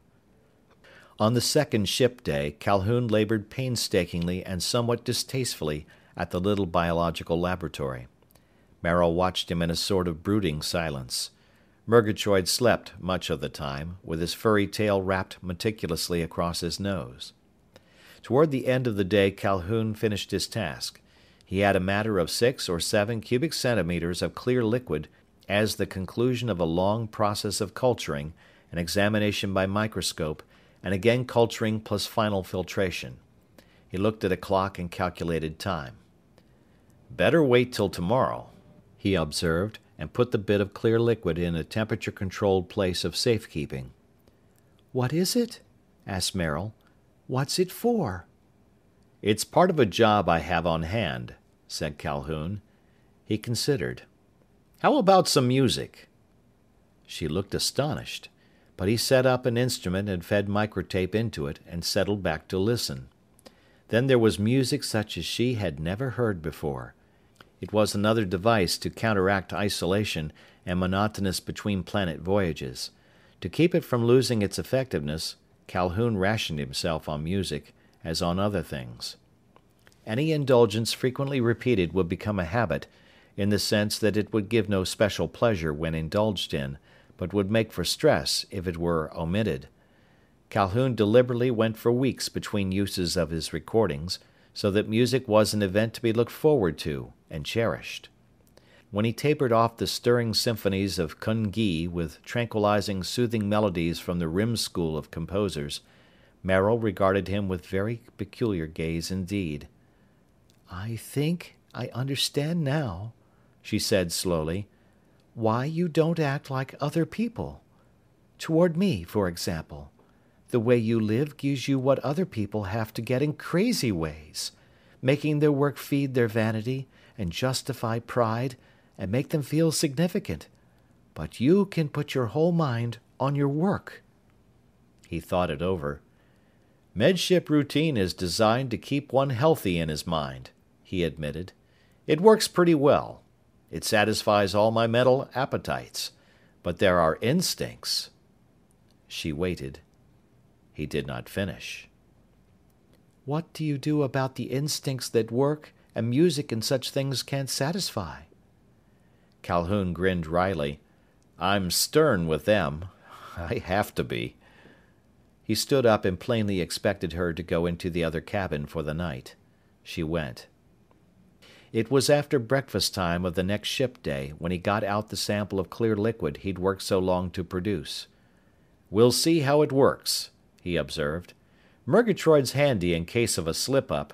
It's perfectly safe so long as he's aboard and there are only the two of us." She watched as he injected half a cc under his own skin.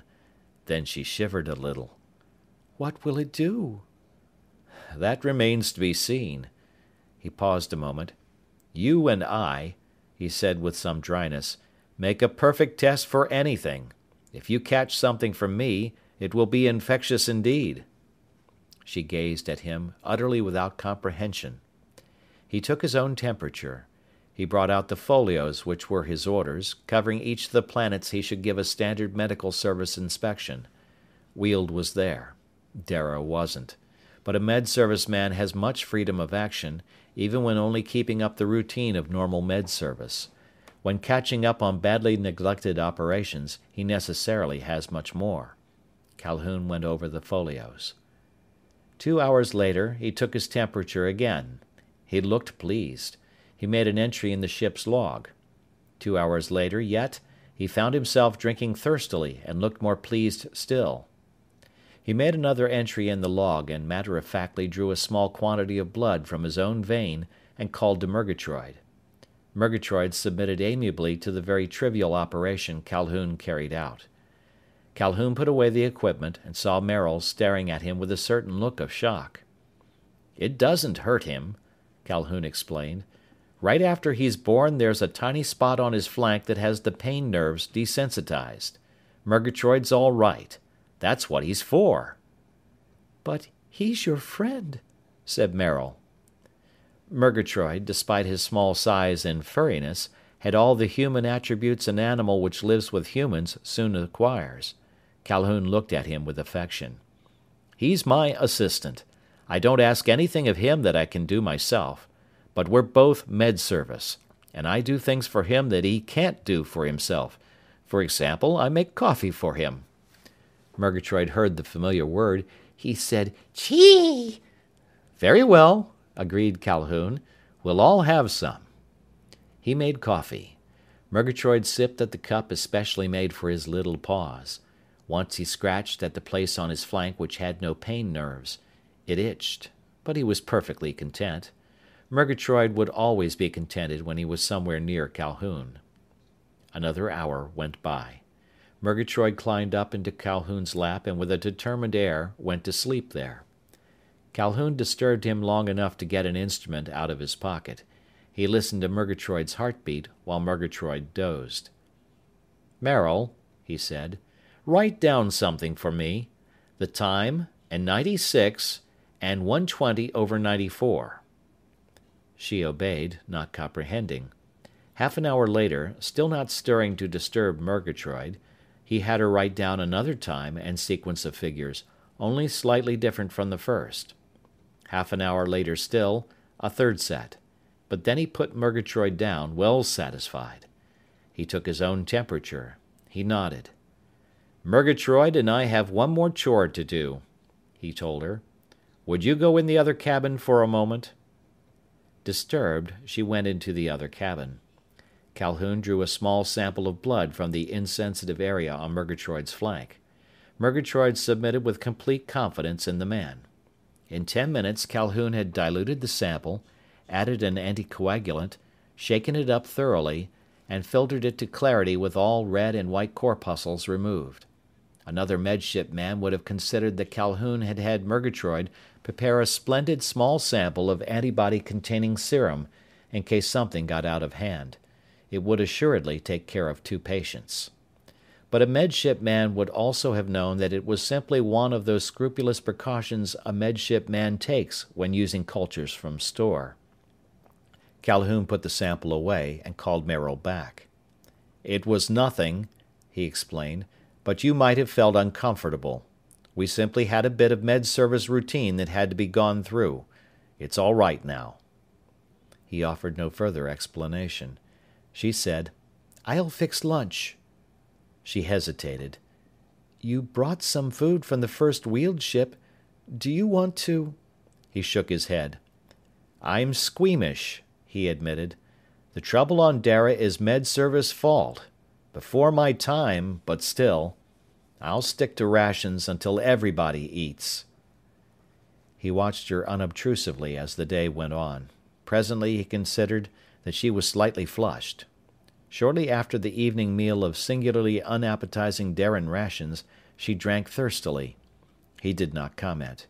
He brought out cards and showed her a complicated game of solitaire in which mental arithmetic and expert use of probability increased one's chance of winning. By midnight she'd learned the game and played it absorbedly. Calhoun was able to scrutinize her without appearing to do so, and he was satisfied again. When he mentioned that the Medship should arrive off Dara in 8 hours more, she put the cards away and went into the other cabin. Calhoun wrote up the log. He added the notes that Merrill had made for him, of Murgatroyd's pulse and blood pressure after the injection of the same culture that produced fever and thirstiness in himself, and later, without contact with him or the culture, in Merrill. He put a professional comment at the end. "The culture seems to have retained its normal characteristics during long storage in the spore state. It received and reproduced rapidly. I injected .5 cc under my skin, and in less than 1 hour my temperature was 30.8 degrees centigrade. An hour later it was 30.9 degrees centigrade. This was its peak. It immediately returned to normal. The only other observable symptom was slightly increased thirst. Blood pressure and pulse remained normal. The other person in the Medship displayed the same symptoms in prompt and complete repetition without physical contact." He went to sleep, with Murgatroyd curled up in his cubbyhole, his tail draped carefully over his nose. The Medship broke out of overdrive at 1300 hours, ship time. Calhoun made contact with the grid and was promptly lowered to the ground.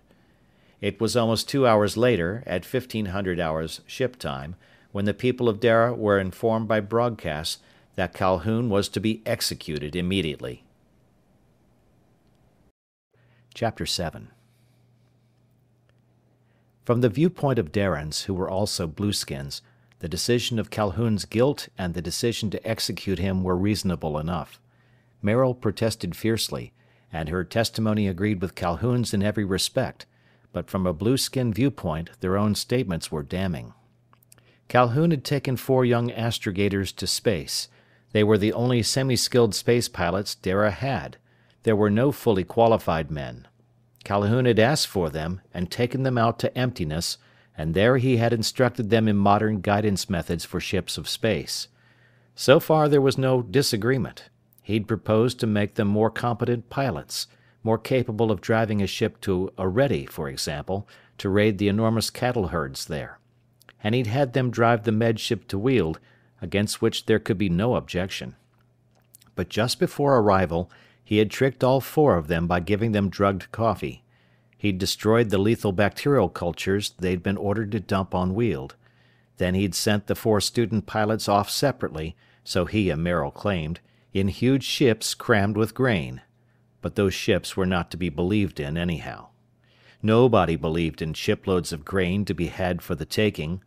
They did know that their only 4 partially experienced space pilots on Dara had been taken away and, by Calhoun's own story, sent out of the ship after they'd been drugged.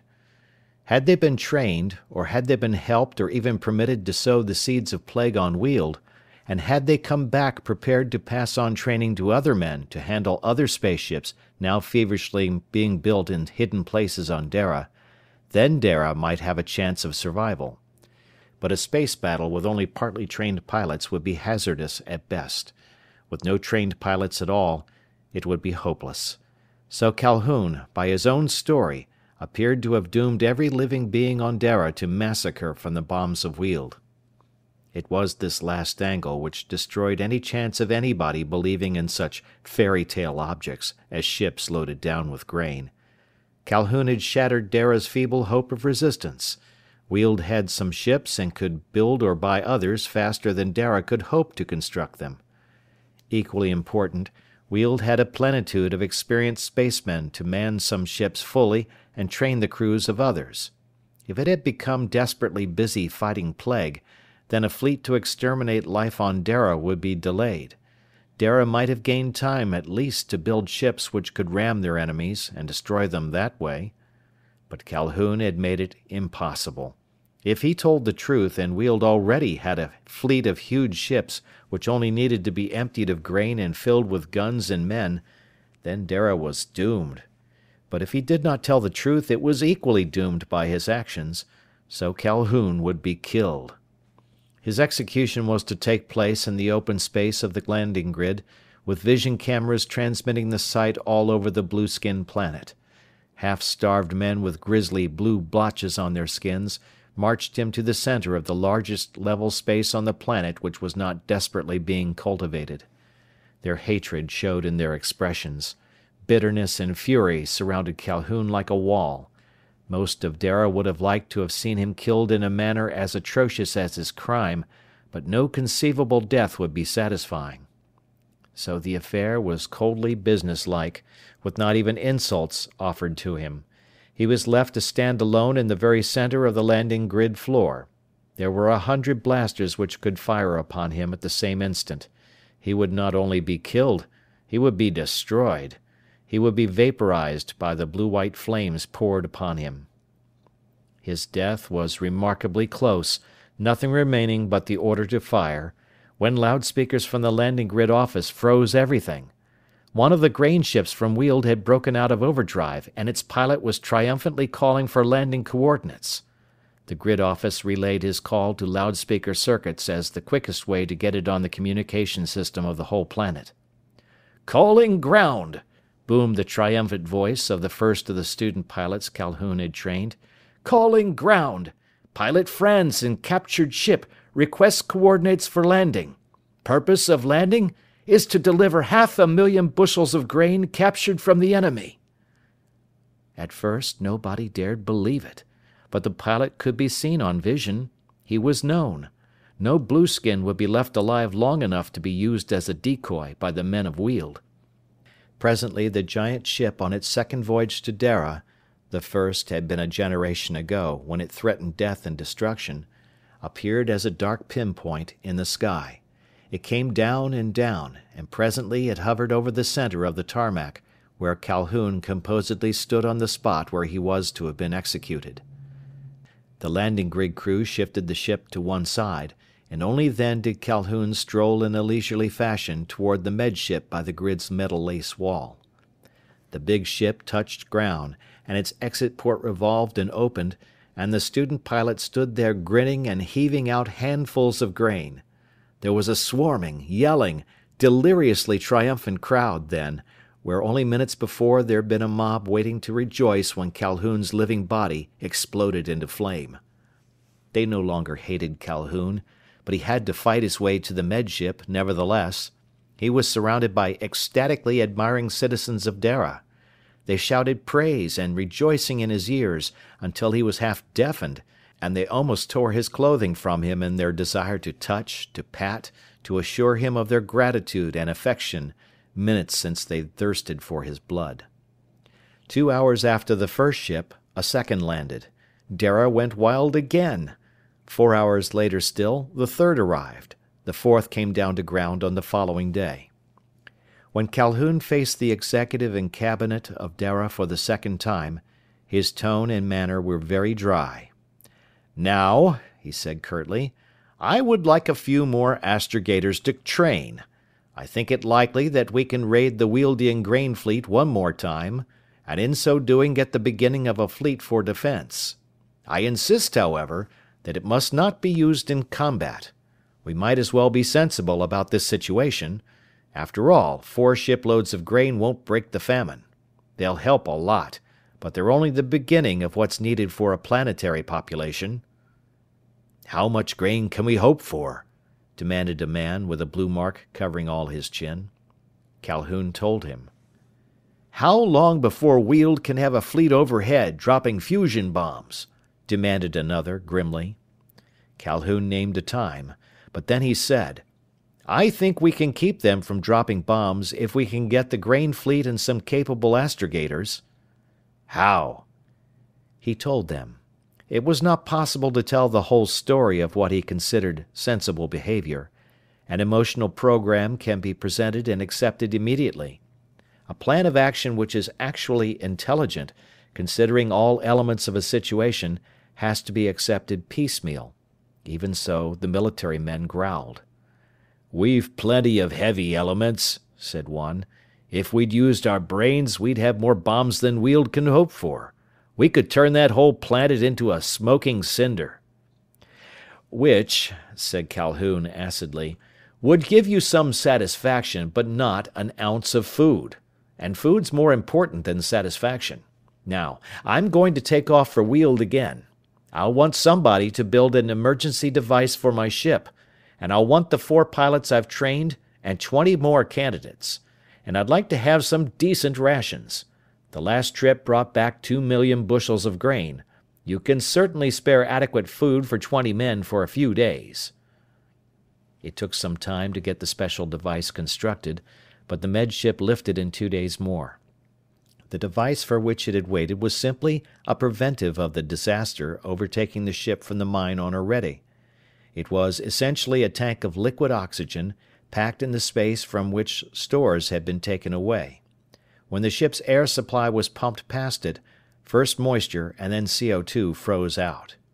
Then the air flowed over the liquefied oxygen at a rate to replace the CO2 with more useful breathing material. Then the moisture was restored to the air as it warmed again. For so long as the oxygen lasted, fresh air for any number of men could be kept purified and breathable. The med ship's normal equipment could take care of no more than 10. But with this, it could journey to Weald with almost any complement on board. Merrill stayed on Dara when the med ship left. Murgatroyd protested shrilly when he discovered her about to be closed out by the closing airlock. "Chee!" he said indignantly. "Chee! Chee!" "No," said Calhoun. "We'll be crowded enough anyhow. We'll see her later." He nodded to one of the first 4 student pilots, who crisply made contact with the landing grid office and very efficiently supervised as the grid took the ship up. The other 3 of the 4 first-trained men explained every move to subclasses assigned to each. Calhoun moved about, listening and making certain that the instruction was up to standard. He felt queer, acting as the supervisor of an educational institution in space. He did not like it. There were 24 men beside himself crowded into the medship's small interior. They got in each other's way. They trampled on each other. There was always somebody eating and always somebody sleeping, and there was no need whatever for the background tape to keep the ship from being intolerably quiet. But the air system worked well enough, except once when the reheating unit quit and the air inside the ship went down below freezing before the trouble could be found and corrected. The journey to Weald, this time, took 7 days because of the training program in effect. Calhoun bit his nails over the delay. But it was necessary for each of the students to make his own lineups on Weald's sun, and compute distances, and for each of them to practice maneuverings that would presently be called for. Calhoun hoped desperately that preparations for active warfare did not move fast on Weald. He believed, however, that in the absence of direct news from Dara, Wealdian officials would take the normal course of politicos. They had proclaimed the ship from Oredi an attack from Dara. Therefore, they would specialize on defensive measures before plumping for offense. They'd get patrol ships out to spot invasion ships long before they worked on a fleet to destroy the blueskins. It would meet the public demand for defense. Calhoun was right. The medship made its final approach to Weald under Calhoun's own control. He'd made brightness measurements on his previous journey, and he used them again. They would not be strictly accurate, because a sunspot could knock all meaning out of any reading beyond 2 decimal places. But the first breakout was just far enough from the Wealdian system for Calhoun to be able to pick out its planets with the electron telescope at maximum magnification. He could aim for Weald itself, allowing, of course, for the lag in the apparent motion of its image because of the limited speed of light. He tried the briefest of overdrive hops, and came out within the solar system and well inside any watching patrol. That was pure fortune. It continued. He'd broken through the screen of guard ships in undetectable overdrive. He was within half an hour's solar system drive of the grain fleet. There was no alarm, at first. Of course, radars spotted the medship as an object, but nobody paid attention. It was not headed for Weald. It was probably assumed to be a guard boat itself. Such mistakes do happen. Again from the storage space from which supplies had been removed, Calhoun produced vacuum suits. The first 4 students went out, each escorting a less accustomed neophyte, and all fastened firmly together with space ropes. They warmed the interiors of 4 ships and went on to others. Presently there were 8 ships making ready for an interstellar journey, each with a scared but resolute new pilot familiarizing himself with its controls. There were 16 ships. 20. 23. A guard ship came humming out from Weald. It would be armed, of course. It came droning up the 40-odd thousand miles from the planet. Calhoun swore. He could not call his students and tell them what was toward. The guard ship would overhear. He could not trust untried young men to act rationally if they were unaware and the guard ship arrived and matter-of-factly attempted to board one of them. Then he was inspired. He called Murgatroyd, placed him before the communicator, and set it at voice-only transmission. This was familiar enough to Murgatroyd. He'd often seen Calhoun use a communicator. "Chee!" shrilled Murgatroyd. "Chee! Chee!" A startled voice came out of the speaker. "What's that?" "Chee!" said Murgatroyd zestfully. The communicator was talking to him. Murgatroyd adored 3 things, in order.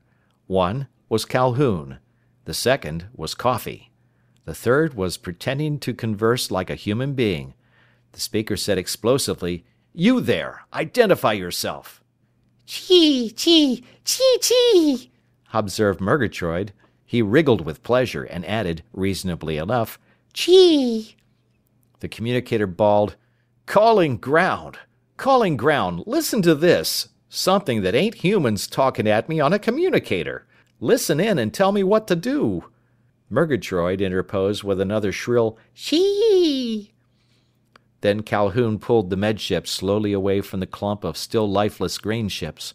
It was highly improbable that the guard boat would carry an electron telescope. Most likely it would have only an echo radar, and so could determine only that an object of some sort moved of its own accord in space. Calhoun let the med ship accelerate. That would be final evidence. The grain ships were between Weald and its sun. Even electron telescopes on the ground, and electron telescopes were ultimately optical telescopes with electronic amplification, could not get a good image of the ship through sunlit atmosphere. "Chee?" asked Murgatroyd solicitously. "Chee, chee, chee?" "Is it blueskins?" shakily demanded the voice from the guard boat. "Ground! Ground! Is it blueskins?" A heavy, authoritative voice came in with much greater volume. "That's no human voice," it said harshly. "Approach its ship and send back an image. Don't fire first unless it heads for ground." The guard ship swerved and headed for the med ship. It was still a very long way off. "Chee, chee," said Murgatroyd encouragingly. Calhoun changed the med ship's course. The guard ship changed course too. Calhoun let it draw nearer, but only a little. He led it away from the fleet of grain ships. He swung his electron telescope on them. He saw a space-suited figure outside one, safely roped, however. It was easy to guess that someone had meant to return to the med ship for orders or to make a report, and found the med ship gone.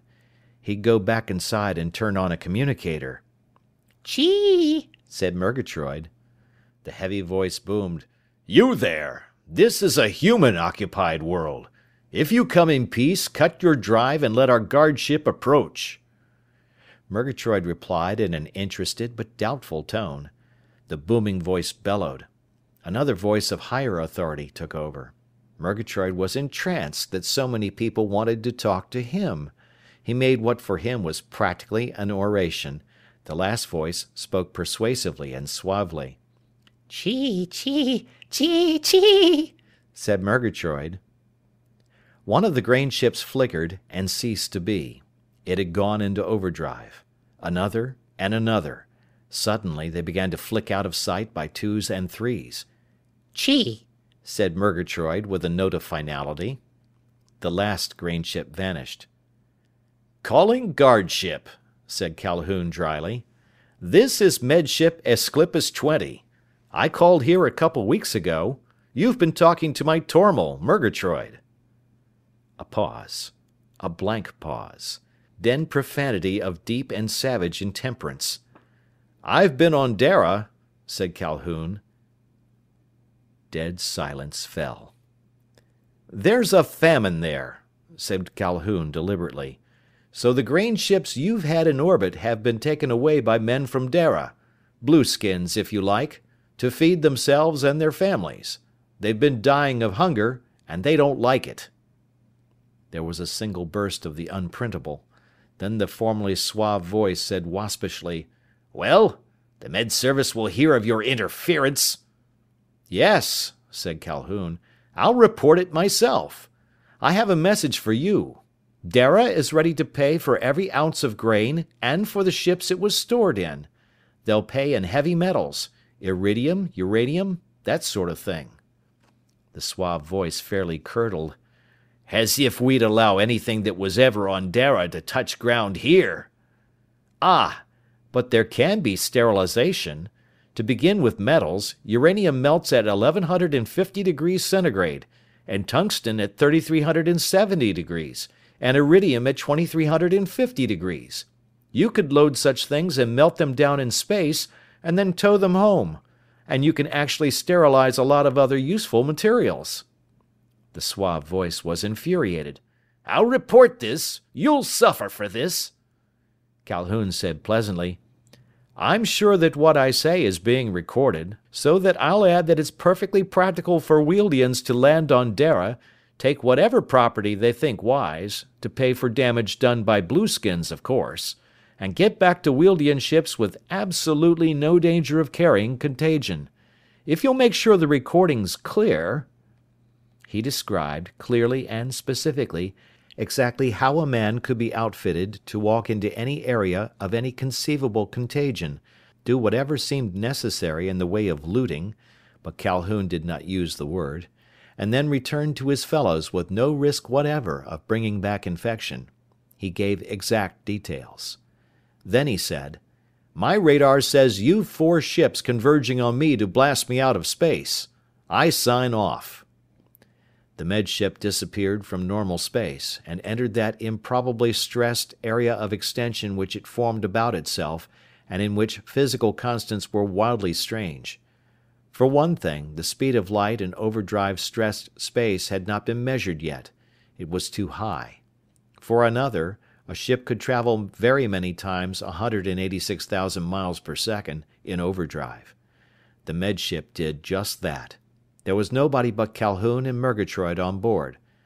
There was companionable silence, with only the small threshold of perception sounds which one did not often notice. Calhoun luxuriated in regained privacy.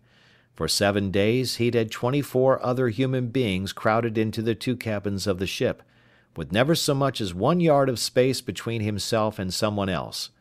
One need not be snobbish to wish to be alone sometimes. Murgatroyd licked his whiskers thoughtfully. "I hope," said Calhoun, "that things work out all right. But they may remember on Dara that I'm responsible for some 10 million bushels of grain reaching them. Maybe, just possibly, they'll listen to me and act sensibly. After all, there's only one way to break a famine, not with 10 million bushels for a whole planet, and certainly not with bombs." Driving direct, without pausing for practicing, the med ship could arrive at Dara in a little more than 5 days. Calhoun looked forward to relaxation. As a beginning, he made ready to give himself an adequate meal for the first time since landing on Dara. Then, presently, he sat down to a double meal of Daran famine rations, which were far from appetizing, but there wasn't anything else on board. He had some pleasure later, though, envisioning what went on in the normal, non-overdrive universe.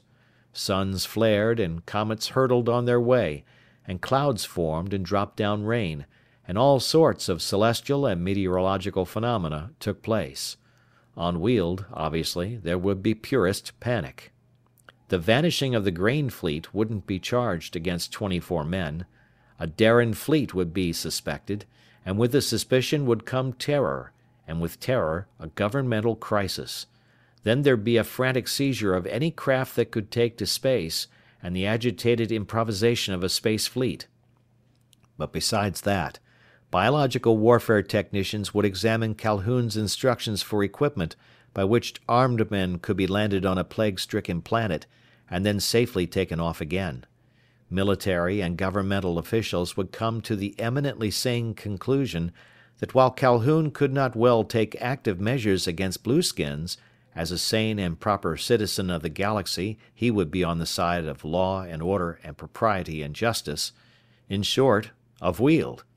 So they ordered simple anti-contagion suits made according to Calhoun's directions, and they had them tested. They worked admirably.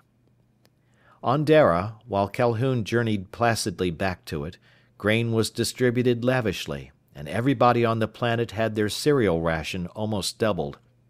It was still not a comfortable ration, but the relief was great.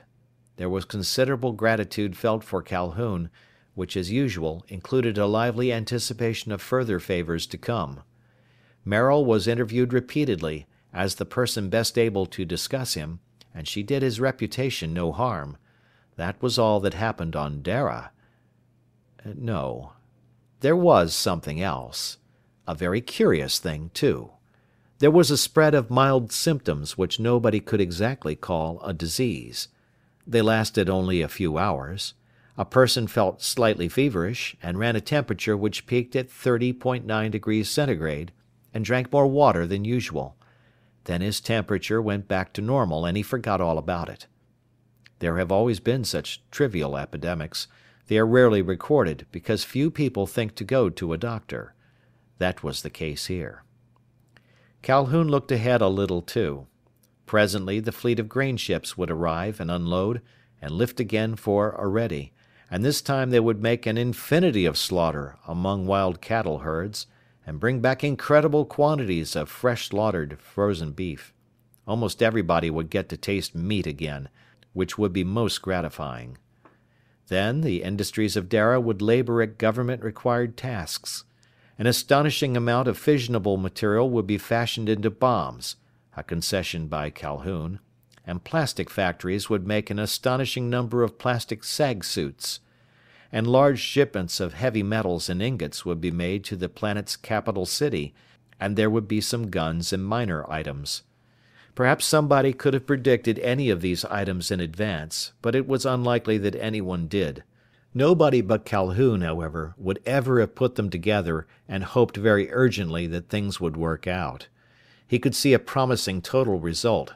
In fact, in the med ship hurtling through space, on the 4th day of his journey, he thought of an improvement that could be made in the sum of all those happenings when they got mixed together. He got back to Dara. Maril came to the med ship. Murgatroyd greeted her with enthusiasm. "Something strange has happened," said Maril, very much subdued. "I told you that sometimes blueskin markings fade out on children, and then neither they nor their children ever have markings again." "Yes," said Calhoun. "I remember that you told me." "And you were reminded of a group of viruses on Tralee. You said they only took hold of people in terribly bad physical condition, but then they could be passed on from mother to child, until sometimes they died out." Calhoun blinked. "Yes." "Corvin," said Maril very carefully, "has worked out an idea that that's what happened to the blueskin markings on Darians. He thinks that people almost dead of the plague could get the virus, and if they recovered from the plague, pass the virus on and be blueskins." "Interesting," said Calhoun noncommittally. "And when we went to Weald," said Maril very carefully indeed, "you were working with some culture material. You wrote quite a lot about it in the ship's log. You gave yourself an injection, remember? And Murgatroyd. You wrote down your temperature and Murgatroyd's?" She moistened her lips. "You said that if infection passed between us, something would be very infectious indeed?" "This is a long discussion," said Calhoun. "Does it arrive at a point?" "It does," said Maril. "Thousands of people are having their pigment spots fade away. Not only children, but grown-ups. And Corvin has found out that it always seems to happen after a day when they felt feverish and very thirsty, and then felt all right again. You tried out something that made you feverish and thirsty. I had it, too, in the ship. Corvin thinks there's been an epidemic of something that is obliterating the blue spots on everybody that catches it. There are always trivial epidemics that nobody notices. Corvin's found evidence of one that's making blueskin no longer a word with any meaning." "Remarkable," said Calhoun. "Did you do it?" asked Maril. "Did you start a harmless epidemic that wipes out the virus that makes blueskins?" Calhoun said in feigned astonishment, "How can you think such a thing, Maril?"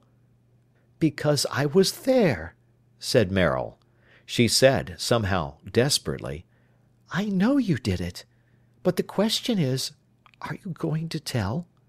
When people find they're not blueskins any longer, when there's no such thing as a blueskin any longer, will you tell them why?"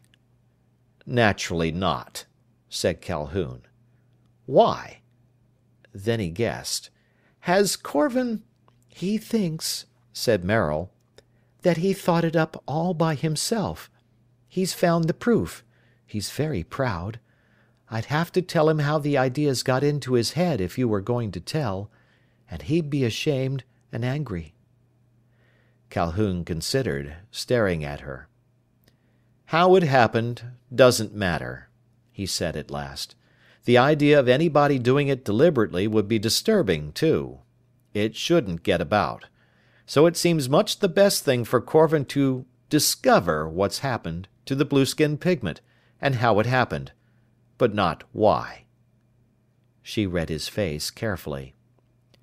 "You aren't doing it as a favor to me," she decided. "You'd rather it was that way." She looked at him for a long time, until he squirmed. Then she nodded and went away. An hour later, the Wealdian space fleet was reported massed in space and driving for Dara. Chapter 8. There were small scout ships which came on ahead of the main fleet. They'd originally been guard boats, intended for solar system duty only, and quite incapable of overdrive. They'd come from Weald in the cargo holds of the liners, now transformed into fighting ships. The scouts swept low, transmitting fine screen images back to the fleet, of all they might see before they were shot down. They found the landing grid. It contained nothing larger than Calhoun's med ship, Esclipus 20. They searched here and there. They flittered to and fro, scanning wide bands of the surface of Dara. The planet's cities and highways and industrial centers were wholly open to inspection from the sky. It looked as if the scouts hunted most busily for the fleet of former grain ships, which Calhoun had said the blueskins had seized and rushed away. If the scouts looked for them, they did not find them. Dara offered no opposition to the ships. Nothing rose to space to oppose or to resist their search. They went darting over every portion of the hungry planet, land and seas alike, and there was no sign of military preparedness against their coming. The huge ships of the main fleet waited while the scouts reported monotonously that they saw no sign of the stolen fleet. But the stolen fleet was the only means by which the planet could be defended. There could be no point in a pitched battle in emptiness, but a fleet with a planet to back it might be dangerous. Hours passed. The Wealdian main fleet waited. There was no offensive movement by the fleet. There was no defensive action from the ground. With fusion bombs certain to be involved in any actual conflict, there was something like an embarrassed pause. The Wealdian ships were ready to bomb. They were less anxious to be vaporized by possible suicide dashes of defending ships which might blow themselves up near contact with their enemies. But a fleet cannot travel some light years through space to make a mere threat, and the Wealdian fleet was furnished with the material for total devastation. It could drop bombs from hundreds, or thousands, or even tens of thousands of miles away. It could cover the world of Dara with mushroom clouds springing up and spreading to make a continuous pall of atomic fusion products. And they could settle down and kill every living thing not destroyed by the explosions themselves. Even the creatures of the deepest oceans would die of deadly, purposely contrived fallout particles. The Wealdian fleet contemplated its own destructiveness. It found no capacity for defense on Dara. It moved forward. But then a message went out from the capital city of Dara. It said that a ship in overdrive had carried word to a Daran fleet in space. The Daran fleet now hurtled toward Weald.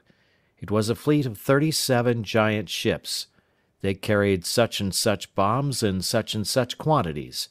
Unless its orders were countermanded, it would deliver those bombs on Weald, set to explode. If Weald bombed Dara, the orders could not be withdrawn. So Weald could bomb Dara, it could destroy all life on the pariah planet, but Weald would die with it. The fleet ceased its advance. The situation was a stalemate with pure desperation on one side and pure frustration on the other. This was no way to end the war. Neither planet could trust the other, even for minutes. If they did not destroy each other simultaneously, as now was possible, each would expect the other to launch an unwarned attack at some other moment. Ultimately, one or the other must perish, and the survivor would be the one most skilled in treachery. But then the pariah planet made a new proposal. It would send a messenger ship to stop its own fleet's bombardment if Weald would accept payment of the grain ships and their cargoes. It would pay in ingots of iridium and uranium and tungsten, and gold if Weald wished it, for all damages Weald might claim. It would even pay indemnity for the miners of Oredi, who had died by accident, but perhaps in some sense through its fault. It would pay. But if it were bombed, Weald must spout atomic fire and the fleet of Weald would have no home planet to return to. This proposal seemed both craven and foolish. It would allow the fleet of Weald to loot and then betray Dara. But it was Calhoun's idea. It seemed plausible to the admirals of Weald. They felt only contempt for blueskins. Contemptuously, they accepted the semi-surrender. The broadcast waves of Dara told of agreement, and wild and fierce resentment filled the pariah planet's people. There was almost revolution to insist upon resistance, however hopeless and however fatal, but not all of Dara realized that a vital change had come about in the state of things on Dara. The enemy fleet had not a hint of it. In menacing array, the invading fleet spread itself about the skies of Dara, well beyond the atmosphere. Harsh voices talked with increasing arrogance to the landing grid staff. A monster ship of Weald came heavily down, riding the landing grid's force fields. It touched gently. Its occupants were apprehensive, but hungry for the loot they had been assured was theirs. The ship's outer hull would be sterilized before it returned to Weald, of course, and there was adequate protection for the landing party. Men came out of the ship's ports. They wore the double, transparent sag suits Calhoun had suggested, which had been painstakingly tested, and which were perfect protection against contagion. They were double garments of plastic, with air tanks inside the inner flexible envelope. Men wearing such sag suits could walk about on Dara, they could work on Dara, they could loot with impunity, and all contamination must remain outside the suits, and on their return to their ships they would simply stand in the airlocks while corrosive gases swirled about them, killing any possible organism of disease. Then, for extra assurance, when air from Weald filled the airlock again, the men would burn the outer plastic covering and step into the ship without ever having come within 2 layers of plastic of infection. What loot they gathered, obviously, could be decontaminated before it was returned to Weald. Metals could be melted if necessary, gems could be sterilized. It was a most satisfactory discovery to realize that blueskins could be not only scorned, but robbed. There was only one bit of irrelevant information the space fleet of Weald did not have. That information was that the people of Dara weren't blueskins any longer. There'd been a trivial epidemic. The sag-suited men of Weald went zestfully about their business. They took over the landing grid's operation, driving the Daran operators away. For the first time in history, the operators of a landing grid wore makeup to look like they did have blue pigment in their skins. They didn't. The Wealdian landing party tested the grid's operation. They brought down another giant ship. Then another. And another. Parties in the shiny sag suits spread through the city. There were the huge stockpiles of precious metals, brought in readiness to be surrendered and carried away. Some men went to work to load these into the holds of the ships of Weald. Some went forthrightly after personal loot. They came upon very few Darans. Those they saw kept sullenly away from them. They entered shops and took what they fancied. They zestfully removed the treasure of banks. Triumphant and scornful reports went up to the hovering great ships. The blueskins, said the reports, were spiritless and cowardly. They permitted themselves to be robbed. They kept out of the way. It had been observed that the population was streaming out of the city, fleeing because they feared the ship's landing parties. The blueskins had abjectly produced all they'd promised of precious metals, but there was more to be taken. More ships came down, and more. Some of the first, heavily loaded, were lifted to emptiness again, and the process of decontamination of their hulls began. There was jealousy among the ships in space for those upon the ground. The first landed ships had had their choice of loot. There were squabblings about priorities, now that the navy of Weald plainly had a license to steal. There was confusion among the members of the landing parties. Discipline disappeared. Men in plastic sag suits roved about as individuals, seeking what they might loot. There were armed and alerted landing parties around the grid itself, of course, but the capital city of Dara lay open. Men coming back with loot found their ships already lifted off to make room for others. They were pushed into re-embarking parties of other ships. There were more and more men to be found on ships where they did not belong, and more not to be found where they did. By the time half the fleet had been aground, there was no longer any pretense of holding a ship down until all its crew returned. There were too many other ships' companies clamoring for their turn to loot. The rosters of many ships, indeed, bore no particular relationship to the men actually on board. There were less than 15 ships whose to-be-fumigated holds were still emptied, when the watchful government of Dara broadcast a new message to the invaders.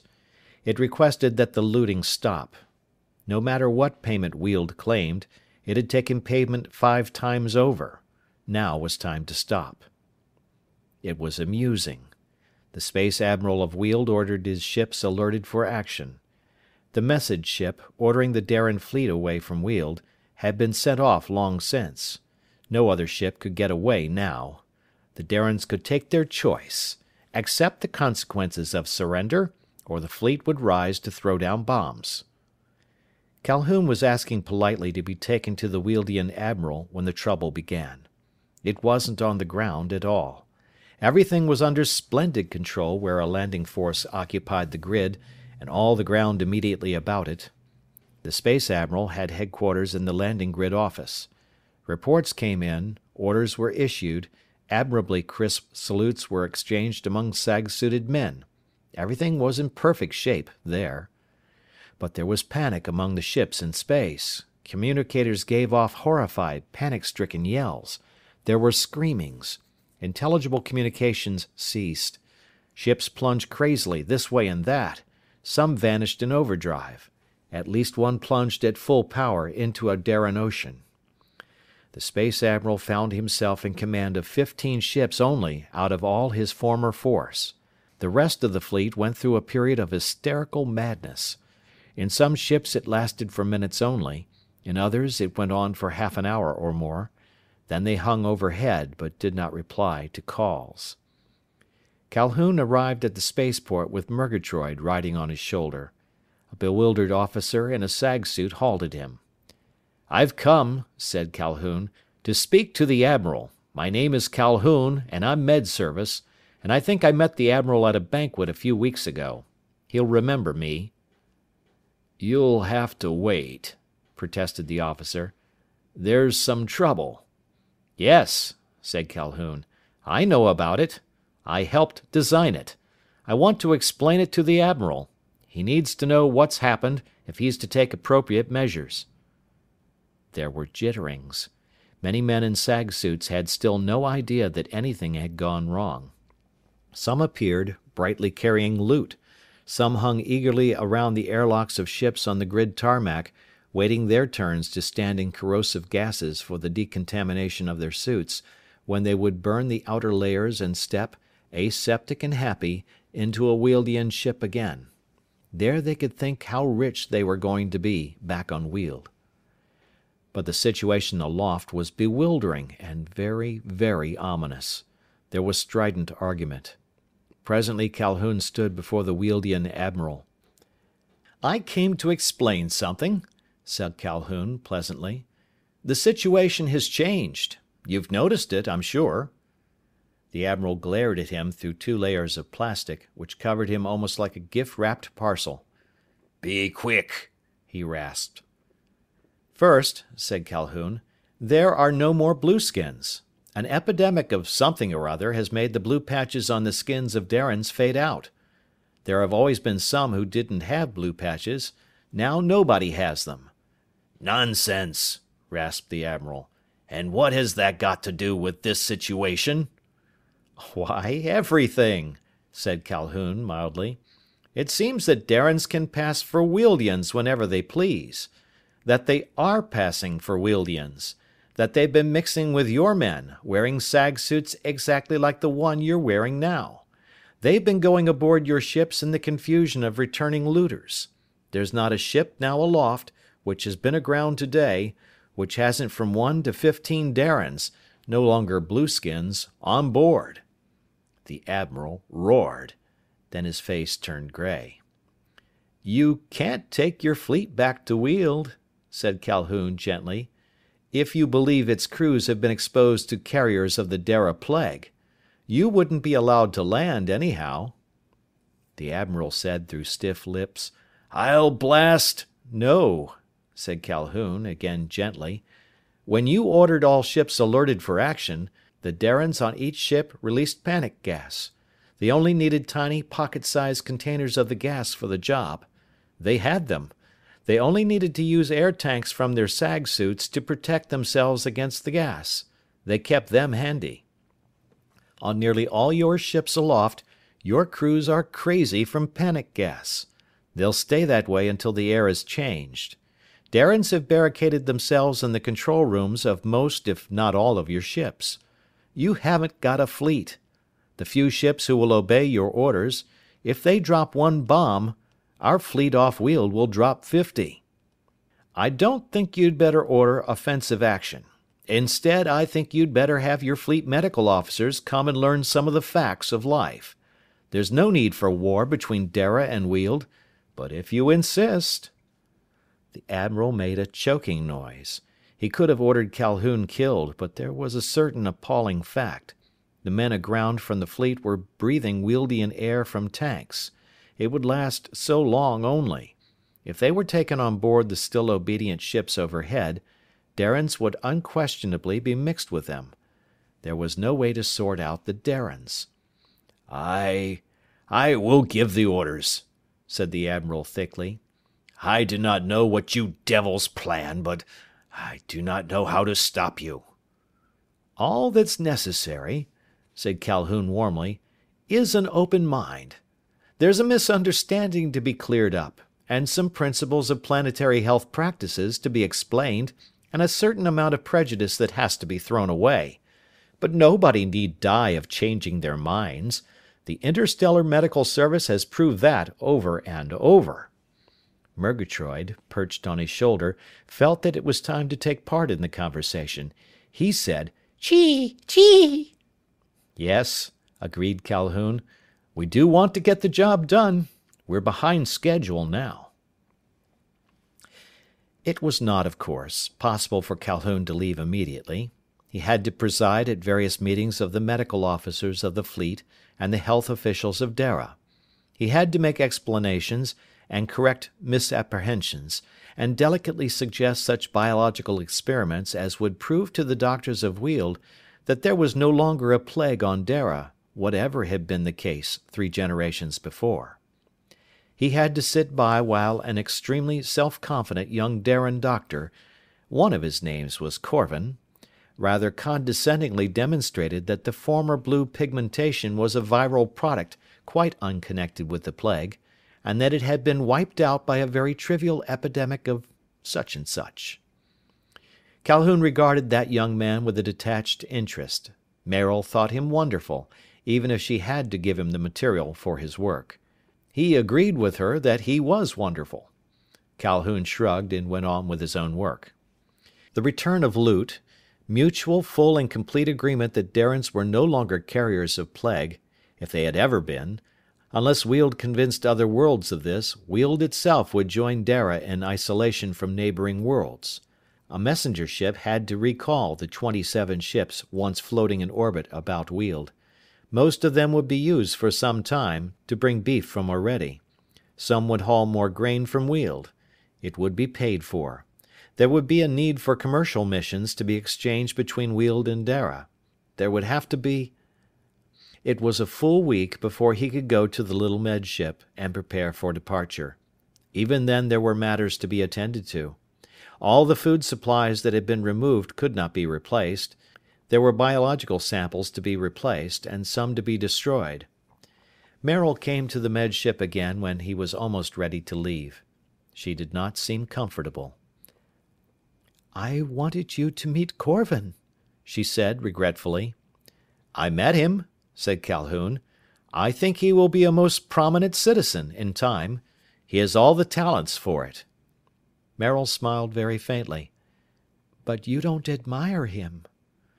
"I wouldn't say that," protested Calhoun. "After all, he is desirable to you, which is something I couldn't manage." "You didn't try," said Maril. "Just as I didn't try to be fascinating to you. Why?" Calhoun spread out his hands, but he looked at Maril with respect. Not every woman could have faced the fact that a man did not feel impelled to make passes at her. It is simply a fact that has nothing to do with desirability or charm or anything else. "You're going to marry him," he said. "I hope you'll be very happy." "He's the man I want," said Maril frankly, "and I doubt he'll ever look at another woman. He looks forward to splendid discoveries. I wish he didn't." Calhoun did not ask the obvious question. Instead, he said thoughtfully, "There's something you could do. It needs to be done. The Med Service in this sector has been badly handled. There are a number of discoveries that need to be made. I don't think your Corvin would relish having things handed to him on a visible silver platter, but they should be known." Maril said, "I can guess what you mean. I dropped hints about the way the blueskins' marking went away. Yes. You've got books for me?" Calhoun nodded. He found them. "If we had only fallen in love with each other, Maril, we'd be a team. Too bad. These are a wedding present you'll do well to hide." She put her hands in his. "I like you almost as much as I like Murgatroyd. Yes, Corvin will never know, and he'll be a great man." Then she added defensively, "But I don't think he'll only discover things from hints I drop him. He'll make wonderful discoveries." "Of which," said Calhoun, "the most remarkable is you. Good luck, Maril." She went away smiling, but she wiped her eyes when she was out of the ship. Presently, the Med ship lifted. Calhoun aimed it for the next planet on the list of those he was to visit. After this one more, he'd return to sector headquarters with a biting report to make on the way things had been handled before him. "Overdrive coming, Murgatroyd." Then the stars went out and there was silence, and privacy, and a faint, almost unbearable series of background sounds which kept the Med ship from being totally unendurable. Long days later, the ship broke out of overdrive and Calhoun guided it to a round and sunlit world. In due time he thumbed the communicator button. "Calling ground," he said crisply. "Calling ground. Med ship Esclipus 20 reporting arrival and asking coordinates for landing. Purpose of landing is planetary health inspection. Our mass is 50 standard tons." There was a pause while the beamed message went many thousands of miles. Then the speaker said, "Esclipus 20? Repeat your identification." Calhoun repeated it patiently. Murgatroyd watched with bright eyes. Perhaps he hoped to be allowed to have another long conversation with somebody by communicator. "You are warned," said the communicator sternly, "that any deceit or deception about your identity or purpose in landing will be severely punished. We take few chances here. If you wish to land notwithstanding this warning—" "I'm coming in," said Calhoun. "Give me the coordinates." He wrote them down. His expression was slightly pained. The Med ship drove on in solar system drive. Murgatroyd said, "Chee? Chee? Chee?" Calhoun sighed. "That's right, Murgatroyd. Here we go again." That is the end of Chapter 8 and the end of This World is Taboo. Thank you for listening.